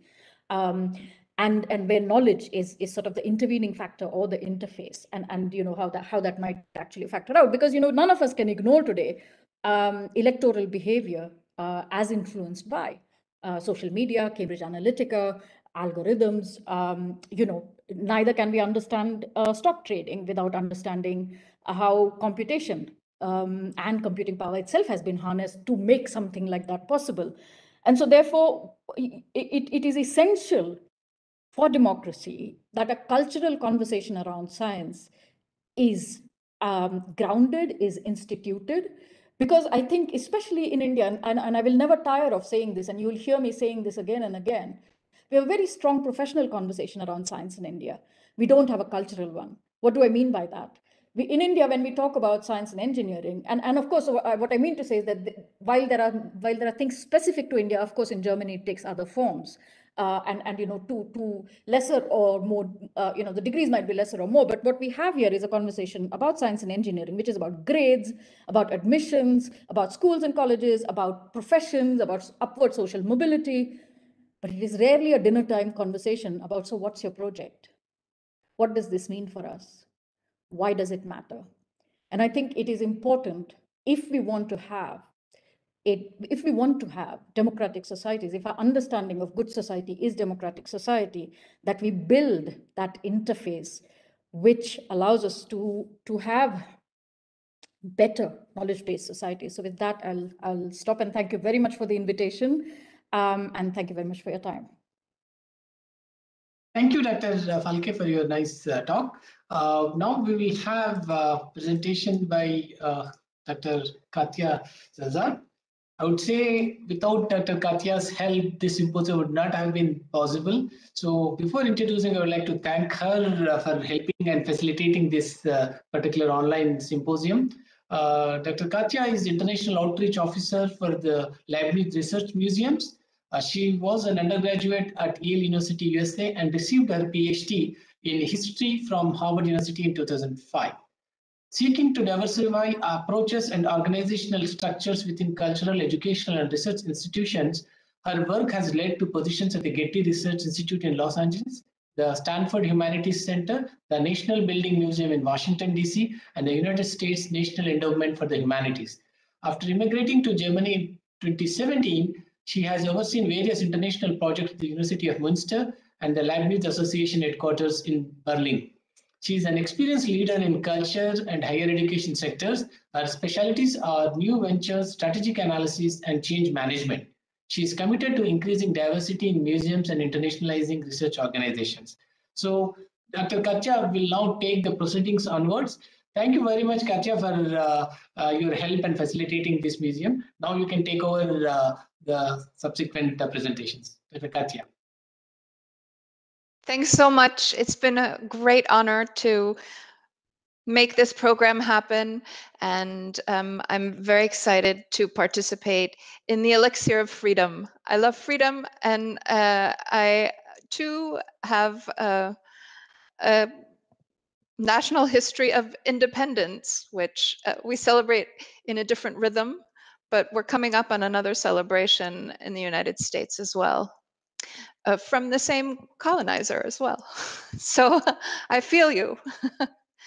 I will not actually make a presentation. I will start to initiate actually some research presentations of these wonderful lifeblood collaborations that we talked about between Indian and German researchers. So without further ado, I'd like to start, excuse me, I'd like to start by introducing our first presenters, and they are Ralf Britz, who is the head of the ichthyology section of the Senckenberg Natural History Collections in Dresden. He's worked previously at the American Museum of Natural History in New York, the National Museum of Natural History, Smithsonian Institution, and the Natural History Museum in London. He is a classically trained zoologist who studies the anatomy, taxonomy, and evolution of fishes, recently focusing on the freshwater fish fauna of the Western Ghats in India. He's published over 160 peer-reviewed research papers and described more than 70 new species, 7 new genera, and 2 new families of freshwater fishes. He and Rajiv Raghavan, who I will introduce next, have been collaborating since 2011, which is wonderful. Rajiv Raghavan is an assistant professor at the Kerala University of Fisheries and Ocean Studies, KUFOS, in Kochi, India, where his team studies fundamental and applied aspects of tropical aquatic biodiversity, including taxonomy, molecular ecology, and conservation. Rajiv is actively involved with the work of the International Union for Conservation of Nature, IUCN, and is currently the South Asia chair of the IUCN's Freshwater Fish Specialist Group, and also the IUCN's Freshwater Fish Red List Authority Coordinator for the continents of Asia and Oceania. He has published extensively with over 180 papers in leading journals in fisheries science and biodiversity conservation.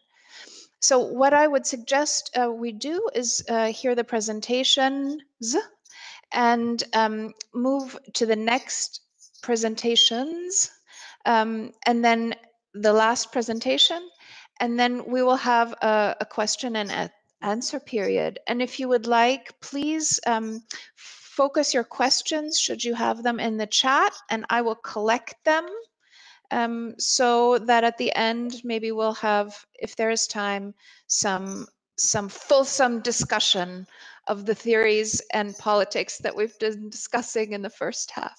Thanks so much. Off to you. Good morning, everyone. Good afternoon also. Your Excellency, it's great to be invited to this event and show you in about 5 minutes what Rajev and I have been doing in the last 10 years.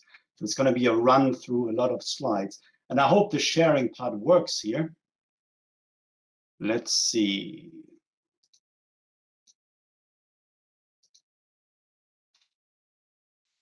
Let's see if I can get this done.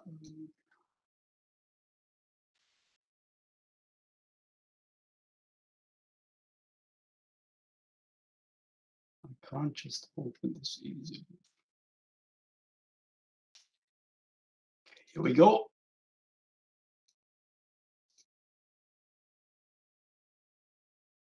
Does that work? No, it doesn't. Why not?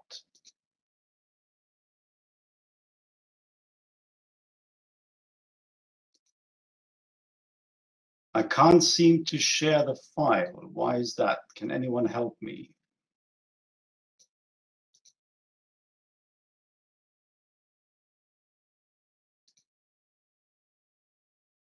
No, I can't share it. What's going on?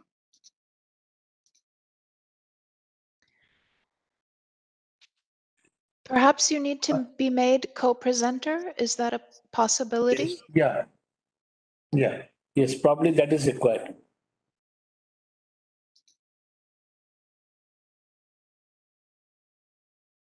We're trying. I mean, we just give a minute, so we are trying to make the co-presenter. That's fine, because that will also apply. Oh, look at that. Here we go. Can you see it now? Yes, we can. Yeah. That's wonderful. Yeah. Okay. Go Now, to the presentation mode, we can actually see it. yes, but now I need to find. I can't see. No, this is also good enough. You please go ahead. I mean, if you can't see it. You can see me and you can hear me. Yeah, no, it's fine. Perfect. All right. Perfect. So most of my work in India has been on the Western Ghats, and I don't need to tell you that this is an interesting area of India, a mountain range that runs parallel to the west coast of India in the south mostly. And that Western Ghats area has about 300 species of freshwater fishes, and close to 200 are endemic to this region. They don't occur anywhere else in the world.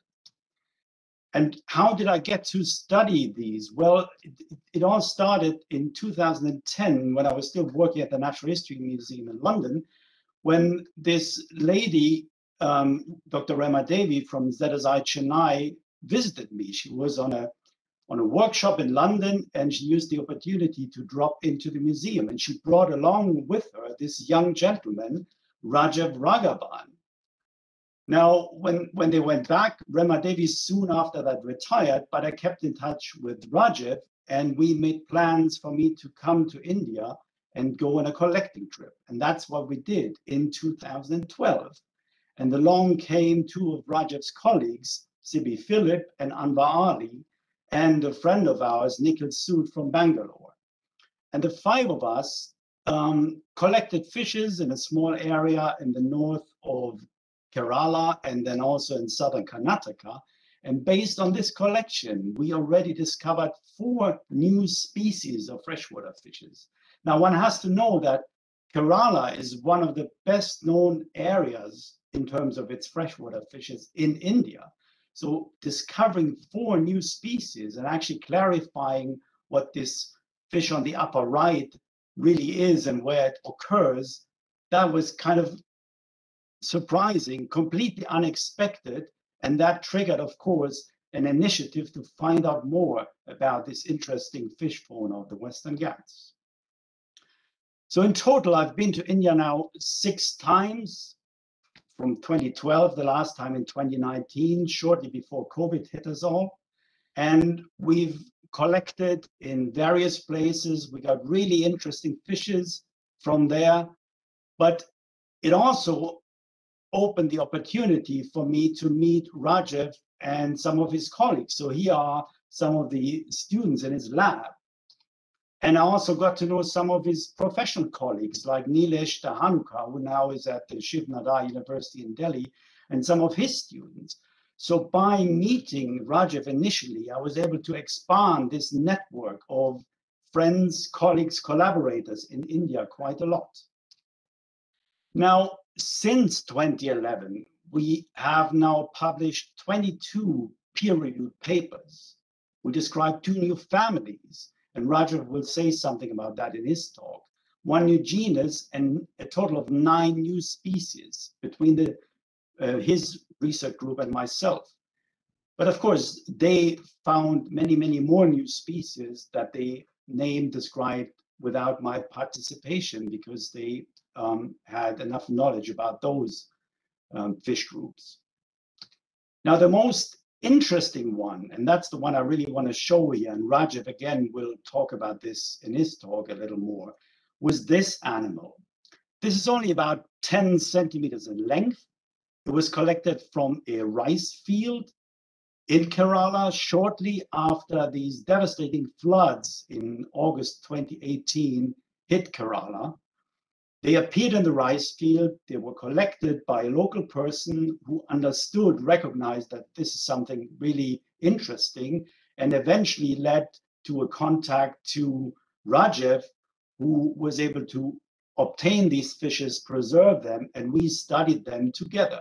And we found that this fish is quite extraordinary because we couldn't assign it to any known genus, any known species, of course. So we described a new species and new genus for this fish, and we called it Enigmachana, which means the enigmatic snakehead, and Gollum, of course, because it was living in this kind of muddy, subterranean kind of habitat. And Rajev will talk about this again a little more. So that was really the highlight of our collaboration so far, but it got even more interesting when we were able to get a specimen and CT scan it at the facilities back then still in London. And we discovered that it has a large number of very, very unusual characters, which in the end led us to make Enigmachana Gollum a family of its own, the Enigmachanidae, and that was published in 2020. And this caused quite a stir in the scientific community. Now, all of that now has led to a collaboration, a collaborative project for which we just got funding, which will enable an Indian researcher to come here to Dresden, join an American researcher and another German zoology student to work on these really strange, often bizarre, anatomically bizarre fishes from the Western Ghats. And we hope to CT scan about 20 of these really weird lineages to understand their anatomy better. And this will also help us in a larger project that looks at the genomic side of these strange Western Ghats fishes. And actually that brings me to the end. And this slide illustrates that working in India is always a lot of fun. Thank you.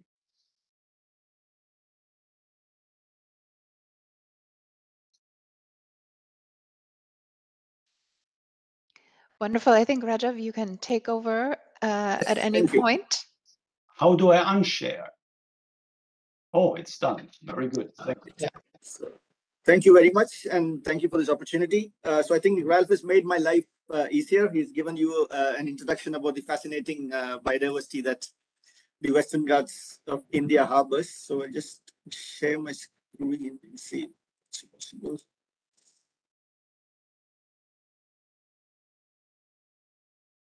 I hope my screen is visible.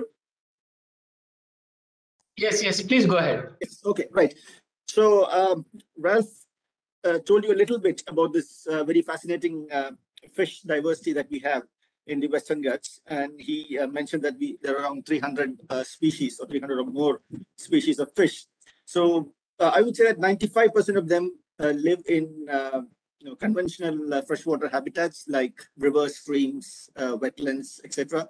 But there's also a very small but very unique group of fish that live beneath the Earth's surface. So there's lots of very interesting fish that live in aquifers, burrowing in wetlands, in paddy fields, and they come out in dugout wells, at night in these wetlands. And so this was a very recent paper that Ralph, myself, and a colleague, Nilesh, who Ralph introduced, published a few months ago, where we introduced this very fascinating fauna that we have in the Western Ghats, talked about how unique they are in terms of their evolution, their morphology, and why they need urgent conservation attention. So this was for the first time that we managed to bring a global attention to these unique organisms that live in this part of the world. So much of these, or I would say all of these organisms have extremely interesting features, be it their morphology. So you can see from these photographs that many of these fish have no eyes, they're blind. Many of the fins have been lost as part of the evolutionary process. There are no pigments, so they're unique in every respect that you can think of. And this was a media report that was published based on Ralph's and our team's discovery of a completely new genus of aquifer-dwelling blind eels. So I think this was a report from the Senckenberg Research Institute in Dresden. Then the golem snakehead that Ralph talked to you about was one of our most interesting finds of all the 10 years of collaboration that Ralph and our team has been having.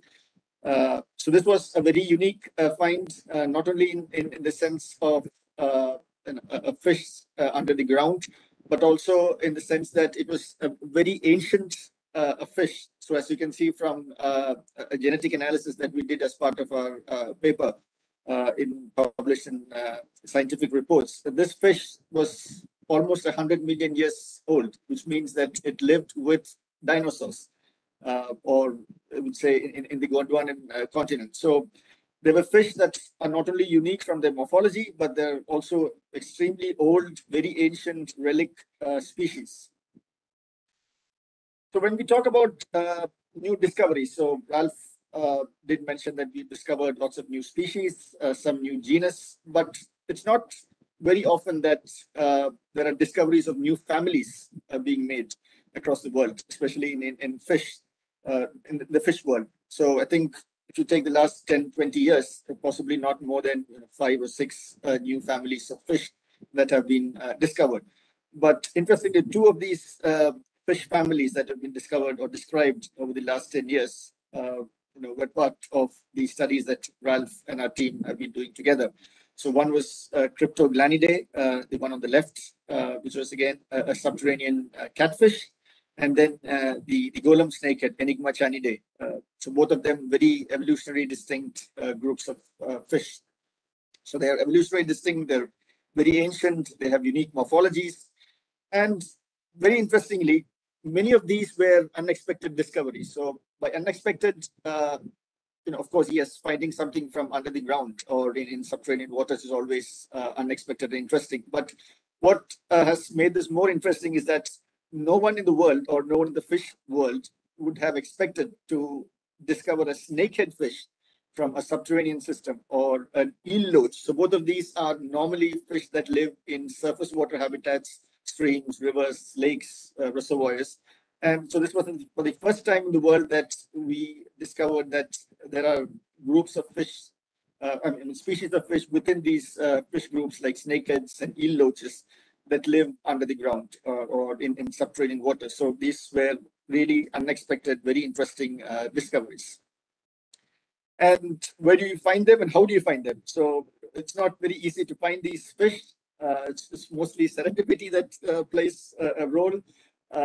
Very opportunistic discoveries, but also students, collaborators work in very interesting habitats. As you can see, a student deep down in a well, in a dugout well, in the state of Kerala, finding fish in caves, and also least unexpected places like an overhead storage tank from where water is pumped in from these aquifers.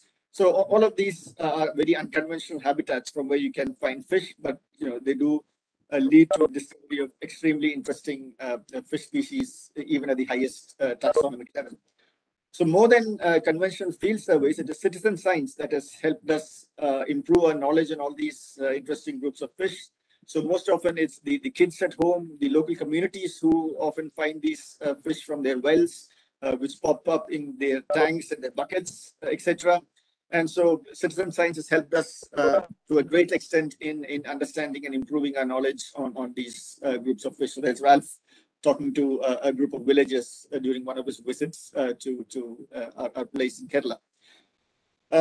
So despite of all this very interesting facets of subterranean biodiversity, so all of these fish are extremely threatened by a range of anthropogenic stressors. There's huge, I would say, extensive reclamation of wetlands for industrial parks, for apartments, for different urban settlements. There are more new wells being dug, which act as traps, and the fish are caught. There's lots of laterite mining that happens for the construction purposes. So all of these are some of the most significant threats that impact these unique organisms. So why do we need international collaborations? So most of these fish, as I said, are very unique. Some of them are biogeographically unique in the sense that their relatives are somewhere in Africa, in South America, in parts of Southeast Asia, and therefore we need an international team of researchers to work on solving different aspects of their evolution, their phylogenetics, their biogeography, etc. So it's not something that one person or a few persons within India can do. So we need extensive international collaborations, and we are glad that Ralph has been of extreme help in solving many of these interesting puzzles that we've got. So with that, I would end this talk and say that the collaboration between Ralph's team and us have been going on for the last 10 years since Ralph was in London, and now since he's moved to Senckenberg in Dresden. I'm sure this collaboration would only pick up. And as he already told you, we have a very interesting project that's been funded, for which one of our team members will probably travel to Germany in the next few months and start working on the next stage of this project, trying to unravel some of these mysteries. So thank you very much.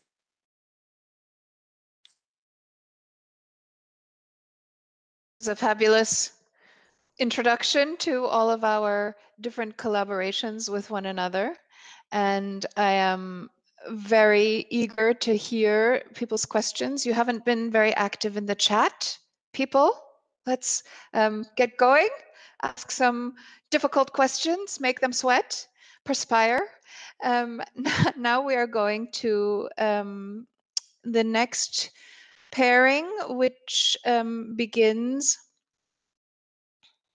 with our researcher Deepak Veerapan, who is a herpetologist from Chennai, India, with interests in ecology, evolution, systematics, natural history, and biogeography. He is currently a Humboldt postdoc at the Senckenberg Natural History Museum in Dresden.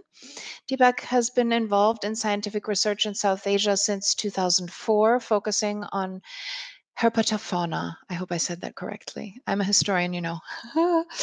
He started his research on lizards in the Western Ghats in 2004 and continued to work in the Ghats on the ecology and behavior of tortoises for his PhD. His own surveys across India as part of his research, along with collaborative work, led to the discovery of 31 new species of reptiles and recognition of a new subfamily of snakes. And I'm not going to attempt to say the name. Deepak has been working on museum collections in India since 2012 and in Europe since 2017, and he is committed to conservation of herpetofauna and their habitats. I will also introduce Pratyush Mohapatra, who is working as a senior scientist in the Zoological Survey of India with broad interests in the fields of animal taxonomy, evolution, and conservation. He works on varied faunal groups, specifically on reptiles, amphibians, and scorpions, and he has described 13 new species in collaboration with researchers from India and abroad. He is pursuing his interest to stabilize taxonomic discrepancies in Indian reptiles, and for 2 decades he's been working closely with various local communities and organizations in eastern and central India to understand the ground reality of biodiversity that connects to some of these social aspects we were talking about earlier, and conservation issues with threats on species. In the field of conservation, he has contributed to the IUCN Red List assessments for more than 113 species of South Asian reptiles. All right. Here we go. Okay. Thank you, Katya. Thank you, You're His very Excellency, welcome. for this opportunity for me to present at the this symposium. I'll now share my slide. Can you all see my slide? Is it visible? It's visible. You can go ahead, Dr. Deepak. Okay. So we share our planet with diverse life forms, and even though our tools to document this diversity has changed over centuries, our quest to document this diversity is a continuous process. And we've been documenting diversity for more than 3 centuries. And a vast majority of this documentation has been collected and been deposited in museums, both in national and international repositories. And this incredible diversity of life on Earth is also unevenly distributed. And why this unevenness in diversity and how the species originated are some of the fundamental questions biologists ask in research. And as you see in the previous map, India is one of the high biodiverse areas, and both in flora and fauna. And this has also been studied for more than 3 centuries. And many of these specimens were moved to Europe during that time. And therefore, it's very difficult to carry out taxonomic and systematic research without collaborations between museums in India and Europe.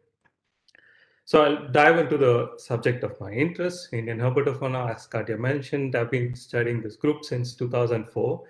And in India, we have 729 species of reptiles and 450 species of amphibians. That's like 5% and 6% of global diversity.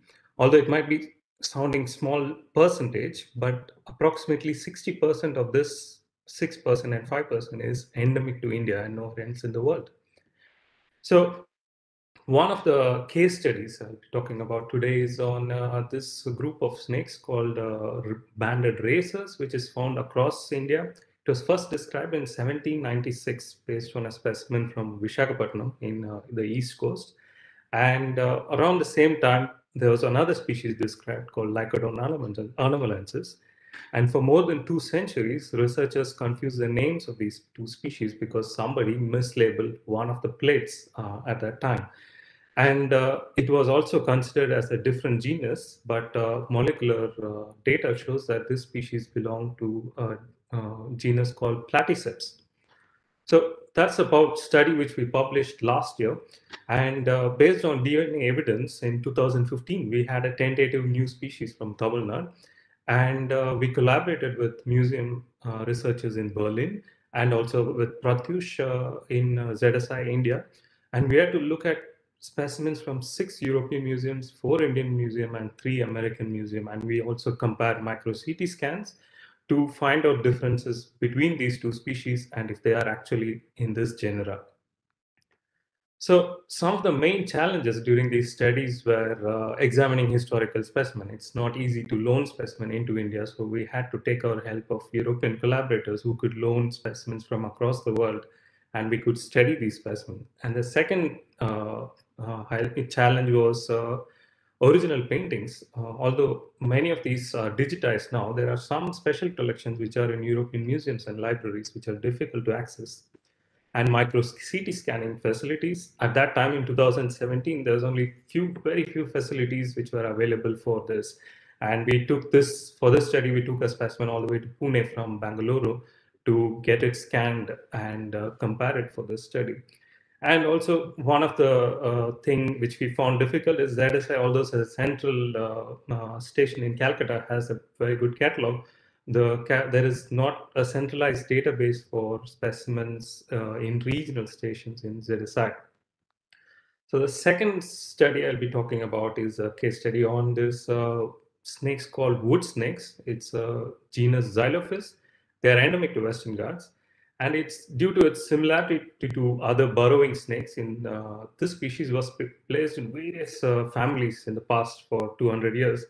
And in 2016, we compared DNA data for freshly collected samples from the Western Ghats, and it was not matching with any of the species which it was previously described. So in 2017, researchers from the US Museum, they looked at wet collections of various specimens of snakes. And they found out that wood snakes are not actually related to any other burrowing forms. They are actually related to an arboreal species, which are found in South and Southeast Asia. So we have sequences which are Western Ghats, and we collaborated with one of the researchers, Sarah, in the US, and we described a whole new subfamily of snake from the Western Ghats, and they were indeed sisters to this widespread species, what you see in blue on the right, widespread genera, Parias. They specialize eating on snails, whereas the wood snakes are feeding on earthworms in the Western Ghats. So that was a very surprising result. My current project is on historic DNA from museum samples in comparison with fresh DNA material to understand genetic diversity of two large softshells. So one of them is the Asian giant softshell, Pilocalis cantori. It's distributed from Philippines all the way to peninsular India. And the other species is very interesting. It's found only in peninsular India. It's endemic to peninsular India and nowhere else in the world. So I'm trying to use cutting-edge ancient DNA extraction methods with Professor Dr. Fritz and try to understand how they are related to each other. So to summarize, historical museum collections are invaluable resources frozen in time, and taxonomic research is our foundation for understanding biodiversity. And we are equipped with amazing technology at the moment, and we need to explore it. And it is clear that both Indian and European museums hold important collection for research, and collaboration between these museums are vital. And research exchange programs and loaning samples between India and Germany could help accelerate research in taxonomy and knowledge transfer. With that, I would finish my talk, and I'd like to acknowledge a lot of funding agencies and for the opportunity to present at this symposium. Thank you very much.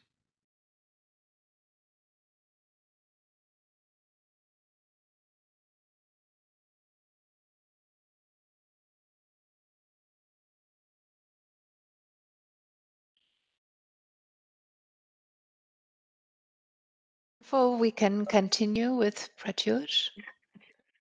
We're flying between everyone.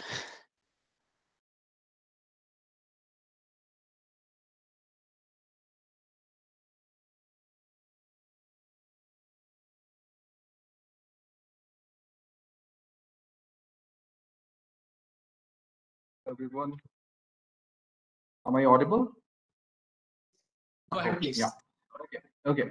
So my talk will be complementing what Deepak told, but I'll be like talking specifically regarding how this Indian and European collaboration is necessary and how strong it is.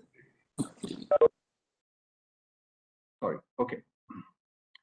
So when we see the history of India and European collaboration or linkage, so it takes back to like 18th and 19th centuries when lots of Europeans they came to India to learn many of the natural history information, and it's been nicely depicted by Rajesh Kochar in 2013. There is a very nice paper on the history of natural history of India. So in which there were many places, like very specific places in South India and Eastern India. So where Europeans came, and lots of collections are now in the European Museum.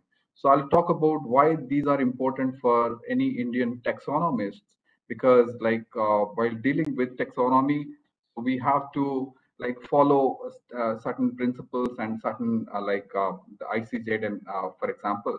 So, and we heard about lots of collaboration between science centers and European counterparts. But when it comes to taxonomy, already we have 3 presentations on that. But in my talk, I'll be talking largely about why it is important, because so taxonomy is the basis for any meaningful research in biology. And without taxonomy, without the name of a species, so we cannot do further any advanced work. And it was very rightly, Carl von Linné is known as the father of modern taxonomy, because he proposed a very unique naming system for animals, the binomial nomenclature. And after that, so India was exposed by lots of Europeans to come and collect natural history information, and many of the collections were also referred by Carl von Linné in his System and Nature. And I'll be talking about what are the important contributions in the field of reptiles, and specifically in the field of snake taxonomy. So the thing is that many of the old collections and many of the old description of species which are in European museums, so which we call as type species basically, so which is based on specimens collected, or there are also many old historical collections or historically described species which are only known from the iconotypes, or it is based on a painting or based on any kind of information related to it. And many of the original descriptions are also in European language, which before a few years it was difficult for us to decipher. So we had strong collaboration with European scientists who are working on that group to find out about the original description, on the basis of which when we are doing any taxonomic work, we need that. And now, thanks to Biodiversity Heritage Library, which holds a lot of old collections of literature, so which is helping us in doing that. So if I talk about the about the snakes and about the valid snake species, so in which we have now 335 species of snakes, and by the independence of India, almost 300 species were already known, the valid species of snakes. And till 1900, some 250 species were known. So this is important because many of the historical collections are not supported with much of information. So while dealing with those species, we need to either study the specimen, re-examine the specimen again, as Deepak has already shown during the racer work, in that snake work. We had to face lots of difficulties, and there was a shifting of name from one genus to another. And in this slide also, I have shown you in a paper, it has been cited, what are the top 25 museums across the world which holds reptile collections. And in that, Geological Survey of India is one of them. But as Deepak has already pointed out, there was no formal information about how many specimens are housed in other regional centers of GSI, and about the type specimens which are also found in other regional centers apart from GSI headquarters, Kolkata. These are few of the important contributors, like Carl von Linné. I was talking about, he has described so many plants and animals in his System and Nature in the 10 volumes, and many of the specimens are still there, but there are lots of taxonomic problems related to these species, because in many of the cases the type locality is very vague, or it was India orientally, or in some cases the type locality information is also wrong. For example, in case of Lycodon aulicus, a very common snake which is found in India and Sri Lanka and most parts of South Asia. So in this case, the type locality was America. But in that case, the museum holdings, the linears based on the specimen on which linears has described the species, so getting information, morphological characters about that species is also very important to delineate these widely distributed species of snakes. Similarly, Snyder has very lots of important contribution, and some of its specimens are in British Museum, but many of them are in the European Museum. He has also described many species which are very commonly found in India, and nowadays we know that there are cryptic diversity in these widely distributed species. Similar contribution by Daudin. He has studied most of the paintings made by Russell, and so he has not been to India, but he has studied extensively the paintings, and from that he has described species. So it's for a taxonomist, even the name, the nomenclature part is also very important, which takes us back to the history to find out literature, to find out writings and scripts written by the authors, and then match with those information, with those little information you have to process. Merriam's work, Deepak just cited how the description of Merriam, he has described few lines, and based on that also a species has been authored, like the author name has been shifted from Saw to Merriam. So in that way, it's very complex history of that particular snake we dealt with. Other things I also did some homework to find out what are the important and commonly distributed, widely distributed species which are in the European museums, on which we have started working, and through many collaborations in the European museums, especially in Germany. And coming to the institute where I worked, Geological Survey of India is established in 1916, and it was when it was separated from the Indian museums, which is one of the oldest museum in the country, established by the Britishers, and it has a very wide range of taxonomies, those who work in geodesy from protozoa to mammalia, and we have nearly 5.6 million specimens of all faunal groups. I'll just be briefing about that. So coming to the type specimen, geodesy holds 17,000 type specimens of different taxa, and there are many voucher specimens. And geodesy also holds all the geological collections in Indian Museum were shifted to geodesy, and some are also transferred to British Museum when Britishers left India. And we have collections from 56 different countries, and this is the collection in the headquarters as well as the regional centers. We have 16 regional centers across India, which also holds a lot of specimens as well as type specimens are deposited there.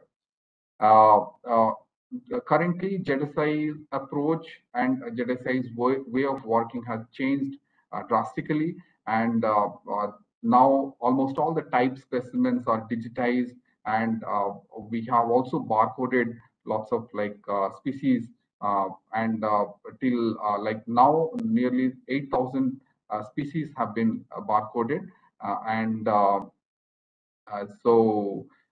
what I expect, we have also several international collaborations. We have recently joined hand with Natural History Museum, and the Union Cabinet has also approved International Barcode of Life project with geodesy.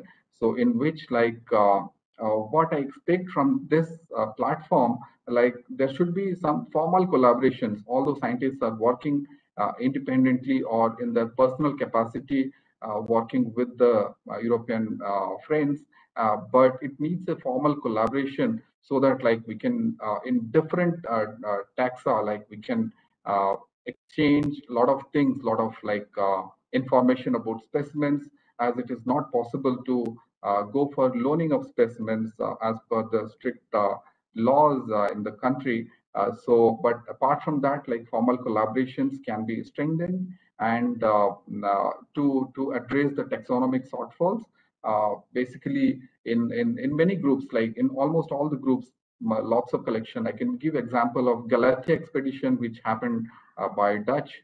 They have also lots of specimens from Great Nicobar Island. So, and many of the specimens are not yet been studied. So that many collections are there which are necessary for such fixing the taxonomic errors in reptiles as well as in other groups. And we can also extend these Indo-German research platforms. Through that, like there can be scientific exchange so which can be strengthened. And for taxonomy, especially if there is any possibility, so because taxonomy deals with history and we have a very strong history with Europeans. So I would request, as we have Dr. Varsne from DST, so there are many programs. He can also brief like how those programs can be utilized at government level, so that in federal level we have strong collaboration with European museums. Thank you very much. I would also like to acknowledge my director, Dr. Dirti Banerjee, who is the first female director of JSI. Apart from that, there are many friends in Germany as well as India with whom I work at my personal capacity. Thank you and look forward for a wonderful collaboration. Thank you so much for 2 even more inspiring presentations. We have one more presentation, and maybe we can take off. Yes, perfect.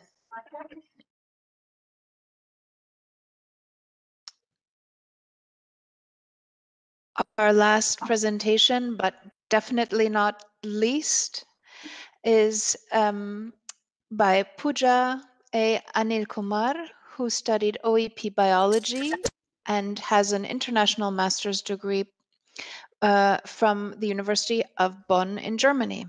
She is from the southern Indian province of Kerala, India, and she earned her bachelor's and master's degree, her first master's degree in zoology from 2 Indian colleges. She then came to Bonn to pursue a second master's degree in OEP biology, which she completed in October 2021. Her studies focus on the systematics of Indian millipedes, currently concentrating on the fauna of the Western Ghats. She seeks to explore the ecological, evolutionary, and biogeographic processes that have shaped the current diversity of millipedes in the Indian subcontinent. Her work encompasses a variety of approaches, including traditional taxonomic descriptions, molecular phylogeny and systematics, and biogeographic methods to understand the evolution and diversity of the various Indian millipede groups. The research facilities of the Leibniz Institute for the Analysis of Biodiversity Change enabled her to use modern methods such as molecular bar coding for biodiversity inventory studies in her home country. These methods were used for the first time to study India's unique soil fauna. She's currently working as a student assistant in the research group of Dr. Thomas Wesner, head and curator of the Myriapoda section at the Zoological Research Museum Alexander König in Bonn, Germany. Pooja, I'm delighted to have you here. Thank you, Kaja. Thank you for. Am I audible? Yes, you are. Go ahead. Yeah. Okay. And thank you for the very warm introduction. So I will share my screen now.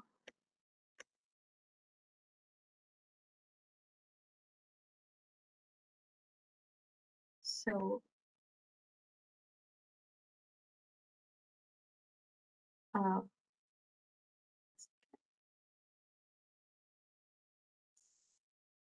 you able to see my screen? Yes, please go ahead. So good afternoon, everyone. I am Pooja Anil Kumar, and I'm from the Alexander Museum König in Bonn, and I'm studying on the millipedes of the Indian subcontinent. So here is a brief introduction. So millipedes are basically soil organisms with a very high morphological diversity, like leading into 16 orders of class Diplopoda. And they are basically excellent detritivores, and they will play a vital role in organic farming and regulation of nutrient cycles. So going to Indian millipedes, they were basically let's say studied, like 90% of the Indian millipedes were described during the colonial times, and at the post-colonial period, let's say for the past 75 years, they have been the rate of description is quite low. However, there were lots of studies, especially on the ecology, their energetics, their population dynamics, their distribution was coming from the Indian subcontinent. But here, one of the major problems we found was like the species they used to do all these kinds of studies were identified wrong. However, there was a checklist put by Sergei Golovosh and my supervisor, Thomas Wiesner, in 2016, And here we say, I mean, they reported like India has 270 species. But when we compared it to other countries like Italy, it had 450 species, and Tanzania at 276 species, which are actually much smaller country comparing with the Indian biogeographic landmass, which means that Indian millipedes are actually highly understudied. So in 2016, actually, I came to in contact with Sergei Golowash and Thomas Wiesener, and I asked them for a training on Indian millipedes because, like, due to its morphological diversity, it's quite difficult to start at first. So each group has to be taught in their own way. So Thomas Wiesener actually suggested me and encouraged me to take the International Master Degree Program OEP, where he said that he could provide me with trainings. So for my OEP master thesis, actually, due to this whole knowledge gap of 75 years, we decided to do a biodiversity inventory study in the Indian biodiversity hotspot, that is the Western Ghats. So I collected millipedes from the southern Western Ghats of Kerala, the province I come from, and I barcoded them for the mitochondrial gene CO1. So in my studies, it incorporated 11 groups of millipedes. And here we could see that exclusively from the southern Western Ghats of Kerala, we got like 144 native species, where the entire Indian continent had only 270, which is like more 53% of the entire Indian species, which again suggests that there is a hidden diversity of millipedes in the Indian subcontinent. Besides that, we were able to contribute the very first CO1 DNA barcode library of millipedes from the Indian Western Ghats, and also this was the first extensive barcode study on Indian millipedes and also on 3 millipede orders and 3 millipede families. So this is something I'm currently working on. I'm working on the manuscript for publication. So right now I'm trying to do like morphological identification. So in each group I take, there will be a new species or a new genera, which are actually under preparation. So the advantage actually I received staying at the Leibniz Research Museum was I had to do a 5-week field work in the southern Western Ghats of Kerala, and it was funded by the Alexander Koenig Society housed at Museum Koenig. And the best thing actually part of this AKG is that we can actually apply for multiple funds for multiple events in a year, and the processing time will only take out 2 weeks, where we need to write a proposal of like 2 pages. And the best part is like anyone in ZFMK can apply, let it be a master student, let it be a PhD or a postdoc. And I actually was able to do this study because of the Natural Biodiversity Authority, where they gave me the material transfer agreement incorporating the Nagoya Protocol. And here, I also found this in BA to be very, very efficient system, because everything can be done online or via emails, and the processing time of a permit would only take 45 days, which I found to be like super less bureaucratic and super great. So another opportunity I got was like for since I did barcoding, the funds for the DNA barcoding was actually funded from the in-house funding of the museum, Koenig. And here are many thanks goes to my director, Bernard Mizoff, and my second supervisor of my master thesis. So here, actually, I could use the semi-automated DNA extraction robotic pipeline housed at the ZFMK. So actually, we try to barcode like around 500 specimens, and if we try to do it manually, it would have taken more than a month. But with the semi-auto robotic pipeline, we were able to do like it in a week. And the reason we chose for barcoding was, since there is a long knowledge gap of 75 years, when we straight away go into taxonomy, it's quite difficult because since there is morphological diversity, and as I told before, like 90% of Indian millipedes were described by the Western scientists. And now they're housed in various museums and then natural history museums spread across Europe. And most of the time, these are unique specimens and not available for loan. So when we do taxonomy straight away, it can be time consuming because we need to check the types. So here we did go for CO1 barcoding with the species delimit, where the CO1 could delimit like to 70 to 80% accurately a species to develop a robust species hypothesis. So like kind of giving a preliminary insight into what is actually there, like hidden diversity there. So for my PhD, actually, I would like to continue to the other region to expand my studies to the other regions of the Western Ghats, like to unearth and describe as much as millipede species as possible, and also to test them. I like to consider millipedes as a model taxon to test the various complex biogeographical hypotheses of the Indian subcontinent. But one of the problem actually I'm kind of encountering right now is like for the funds for a PhD. Since I'm already here for doing my master's, I cannot apply for any international scholarships or fellowships. And if I rely on a third party funding like DFG or BMBF, we need to write a proposal for 6 months, and this reviewing of this proposal can take more than 6 months, and if it get rejected, more than a year. And another thing, since I'm done with my master's recently, right now I'm on a job searching visa, so I can legally stay in Germany only for 18 months. So I need to find something during this time. And if I completely rely on a third party funding, it's quite risky. This is actually a problem because I wanted to do on millipedes and something I'm super interested in. So if you know some kind of opportunities or some insights, I would be happy to hear after the talk. And right now, actually, I work as a student assistant in the research group of Thomas Wiesner. He's the head and curator of the Myriapoda section of the Museum Koenig, the only young leading expert on millipedes. And yeah, so with this, I would really love to end my talk, and I would really love to thank Aja for reaching to us and the organizers of the Indo-German Symposium for giving me an opportunity to present my research. And thank you all for your attention. Thank you to everyone, all of our speakers, and perhaps most to Pooja, the future of research museums, the now and the future.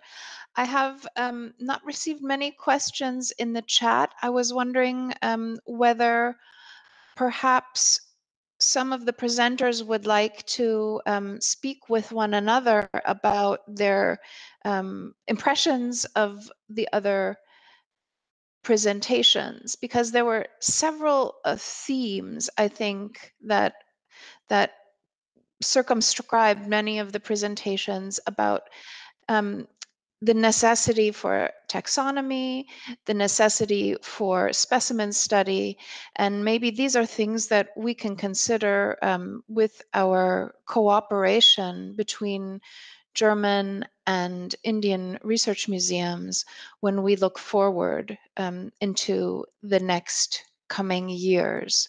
I can't see at this moment any hands.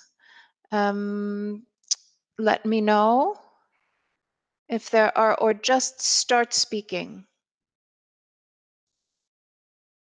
Maybe I can say something. So if I had one wish, that I could change something or make something easier, it would be the exchange of material between India and other nations. Because as you've seen, our taxonomic biodiversity research relies on studying specimens. And sometimes we have to study them with technology that may not be so easily available in India. So it would just be wonderful if it was slightly easier and didn't take as long to get specimens on loan, which will, of course, be returned to India once the study is finished. But that seems to be a real bottleneck for cooperations with Indian researchers in my field, at least. Great, thank you. Somehow my field of vision has actually frozen. So please just speak out. I know we have the Diga Science Center has put some ideas in the chat. Would you like to speak, Diga Science Center?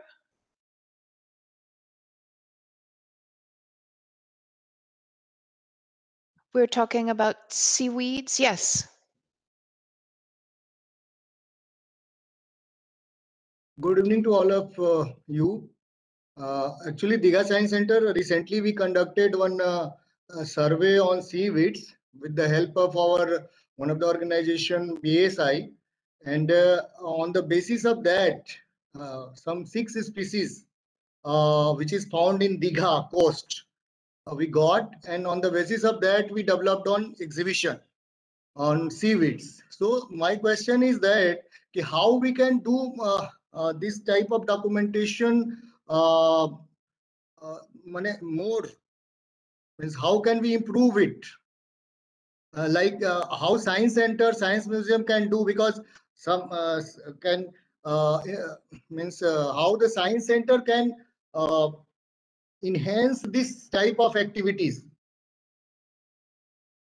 We engaged our innovation of students in this project also, and they all are from 9 to 12 class standard. Thank you so much. I am unable to see anyone, so perhaps Dr. Reddy, do you think that you could tell me who to call on, or call on them yourselves, because everyone. I have Dr. Pratyush and Ms. Pooja raised their hands. Maybe they can speak. Excellent. Thank you. Let me, Dr. Gupta has asked something. So we have BSI, Botanical Survey of India, and Zoological Survey of India across the country. So they can collaborate with BSI and ZSI for any kind of surveys and hands-on training to the students. So that can be taken care of. And regarding Dr. Ralph, so I also agree with you regarding the exchange of specimens, because we desperately need some kind of initiative, and it's very difficult as per the laws and of course NBA. But I don't know, like Pooja was very fortunate to get permission in a very short span of time. So that's great. And so there can be some exchange programs in terms of we can invite resourceful persons to come to India and train lots of scientists and researchers in that way. So that is possible, I think, at the present condition. So exchange or loaning of specimens, I also inquired many places. So it may not be very much possible to loan at this present context. I think Dr. Madhu can help us in all these things. So if some Government of India can take some initiatives, and European Museum is ready to loan specimens, or our government museums, because our museums are in different ministries. So there are problems like JDSI or other university museums are under different ministries. So these kind of things are little problematic at this point of time, but it can be facilitated, of course. Pooja, you can speak. You. So I have a comment, I would like to talk to Ralph, but and as Pratish told, actually there is a possibility, because NBA seems to be everything we could do online, and there are actually different forms. I applied for Form B because it was a project sanctioned by the Department of Science and Technology, Government of India. But there are actually Form 1, 2, where international institutes can apply, where an non-resident of an India can apply. And actually loaning of specimens. I do not know about the museums, but from the private collections or something, we can apply for a permit, and it's very efficient, and it's clearly stated in the NBA website. If you want, I can actually email you the links. And besides that, we can actually see the statistics in the NBA website, how many proposals they have received, and how many they have sanctioned it. And I also feel that NBA is very straight and less bureaucratic, because they told me when I applied, you will get a response on the 45th day. And exactly on the 45th day, I got the permit. And if I want to extend the permit, I just have to send an email. If I have to extend the time for the deposition of the materials to the Indian repository, just an email is fine. It worked for me. And I also know a lot of colleagues of mine who works on Pseudoscorpion and the CNET handbook. He also got the same permit, and there was another institute in Hamburg where he got permits to study on to transport live spiders to study on their behavior. Like, I guess he was a postdoc. So actually there are opportunities now. Like, India was actually very tight with their rules and regulations, but right now they have made it, they are making it a little bit easier. At least for me it worked, and the persons I know, it worked for them. We just and it's just like we need to have like sufficient documents, like why are we doing this study, like if there is a host, as you see Rajiv Raghavan is there for you, if your host center in India could give you a letter, things are much more easier then. It's good, sounds great. Yeah, I can. If you provide me your email ID, I can send you the links. Ms. Pooja, I mean, it will help at least address some of the queries which Professor Ralph Bridge has. Now I have Mr. Kumar from NCSM who raised his hands. Please. Yeah. Just on behalf of NCSM, as DG has to leave for another meeting, I think the first thing which there should be, I mean, when we talk about the collaboration between NCSM and Leibniz, probably we need to extend this MOU, which was has expired for that, so that we have a lot of young curators who are there who want to work in such kind of research aspects in the museums, especially with the collections. So if we can, how we can go about with this, probably from the Leibniz Association is very important, that so that it gives us a framework, so that maybe every year we can sponsor one or two researchers from India who can visit Deutsches Museum and other museums in Germany to do such kind of studies. Yeah, thank you. Dr. Katia, you want to take the question? Yes, I'm still having trouble seeing you, so but I can hear you now, which is helpful. I think this meeting was also to get reacquainted with one another and to understand what some of the challenges are, but many of the opportunities. So I think this was a wonderful way to jumpstart the continuation of the collaboration between our two countries and also between these two associations of museums. So I'm sure that in coming weeks we will have some opportunities to connect with one another in a more rolling up our sleeves and getting down to the MOU in the future. Yeah, thanks. I have one question again. Yes. Since we are collecting the plant specimen also, and just like the herbarium seeds, we made it, and now we are collecting the local plant specimen of Digha through our innovation hub. And but my question is that what kind of protocol should we follow regarding displaying of different kinds of botanical or zoological specimen? Because I know some of the zoological specimen we cannot display without any some legal obligations are there. So is it possible to display for education purpose all the collected material? What kind of would like to take? Would like to answer, Mr. Kumar from NCSM? Yeah, I think this was a general question regarding the protocols. Probably again, it is connected with the I think overarching MOU which is there. Probably then we can go forward with that. So probably, and then we can also have a discussion with the Botanical Survey of India, and then how we can go about it, and probably we can have some understanding with them, as like we have done in our country, like we have done an MOU with CSIR also. How we can engage our two scientists together, two groups together to display or to communicate science in a different way, so that we can take it little later on. Yeah. Thanks. Thank you, sir. Actually, I have one question.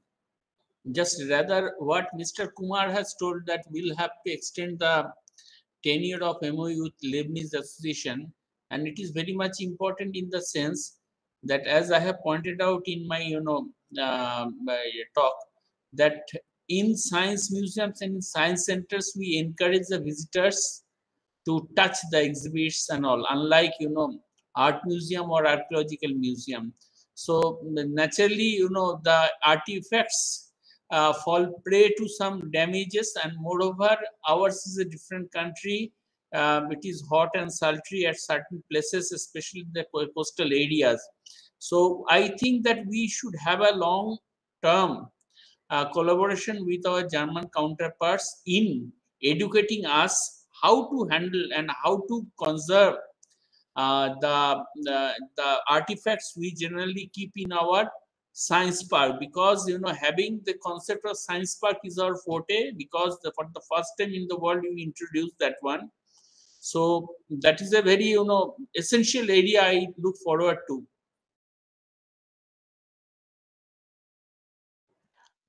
I'm hearing various points that we can discuss in the memorandum of understanding when we have those talks, and conservation would be one of them. I think all of these points are bilateral points because, of course, Germany is not known for its hot and sultry climate. So maybe you have some techniques that you can help us with, and the other way around. So I think what would be great is maybe collect some of these ideas for what the desired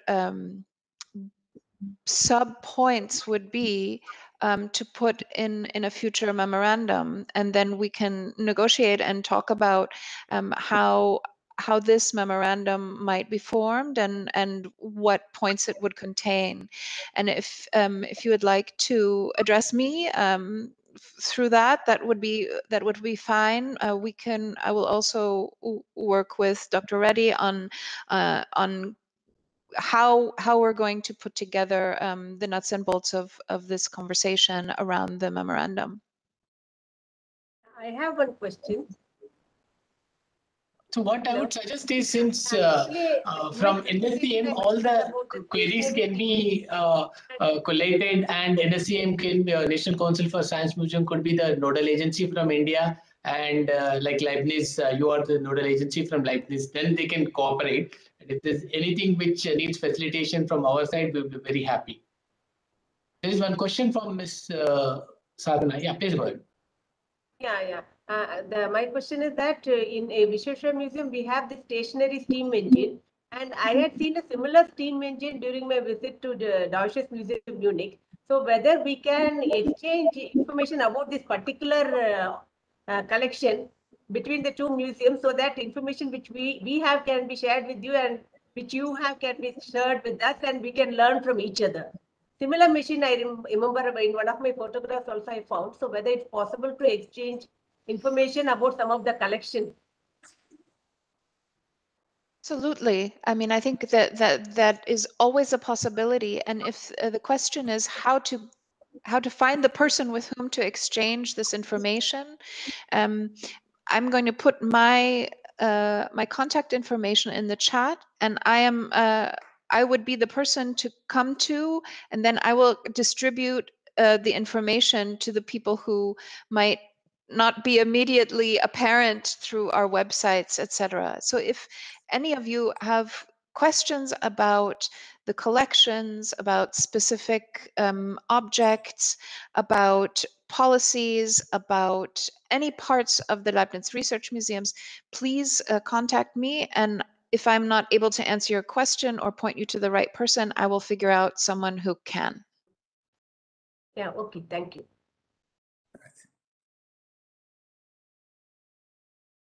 So there are no more questions. I think we can end this session.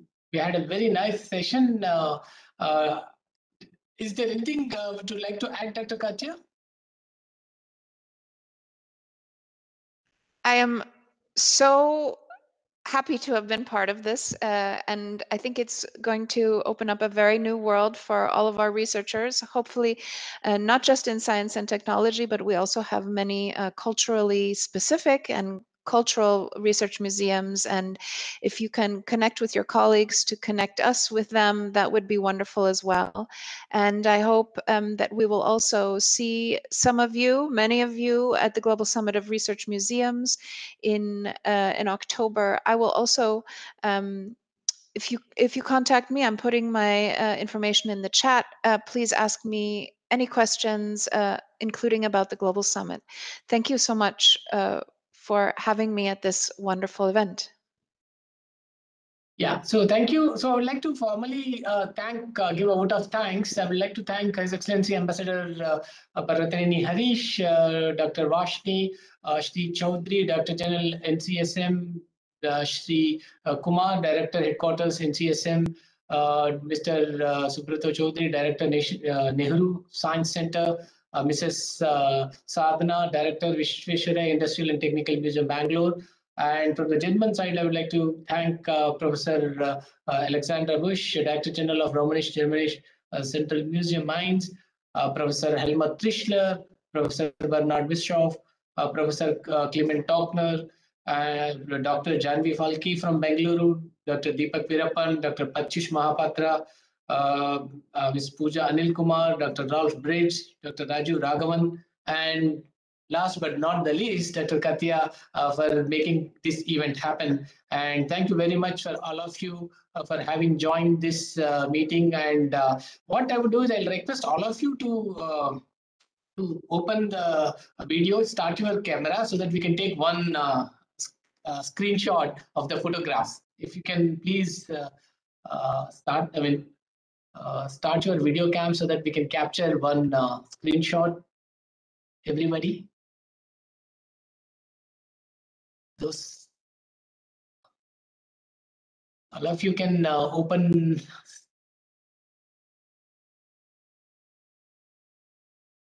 Okay, anyone else? I still see some of the cameras still off, like Dilip Ghosh, Krishnendra Chaudhary, Kanisha Chakraborty, Gautam Seal.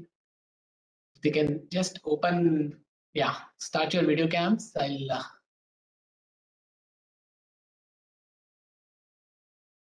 Can I take a screenshot? Yeah, geez. Just hold on. I'll take a couple of them so that one more.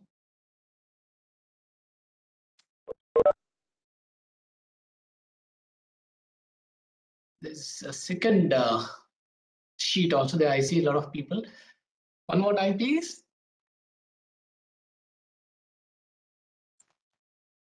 So thank you very much for your time and for attending this meeting. And as I said, Dr. Katya and NCSM, Dr. Kumar will be the points from India and Germany for including any memoranda of understanding and other issues. I thank you once again from Embassy of India for your time. Have a great day ahead. Thank you very much, everyone. Bye-bye. Thanks, Dr. Reddy, for that. Yeah. Thank you. Thanks, Embassy of India in Berlin. Thank you.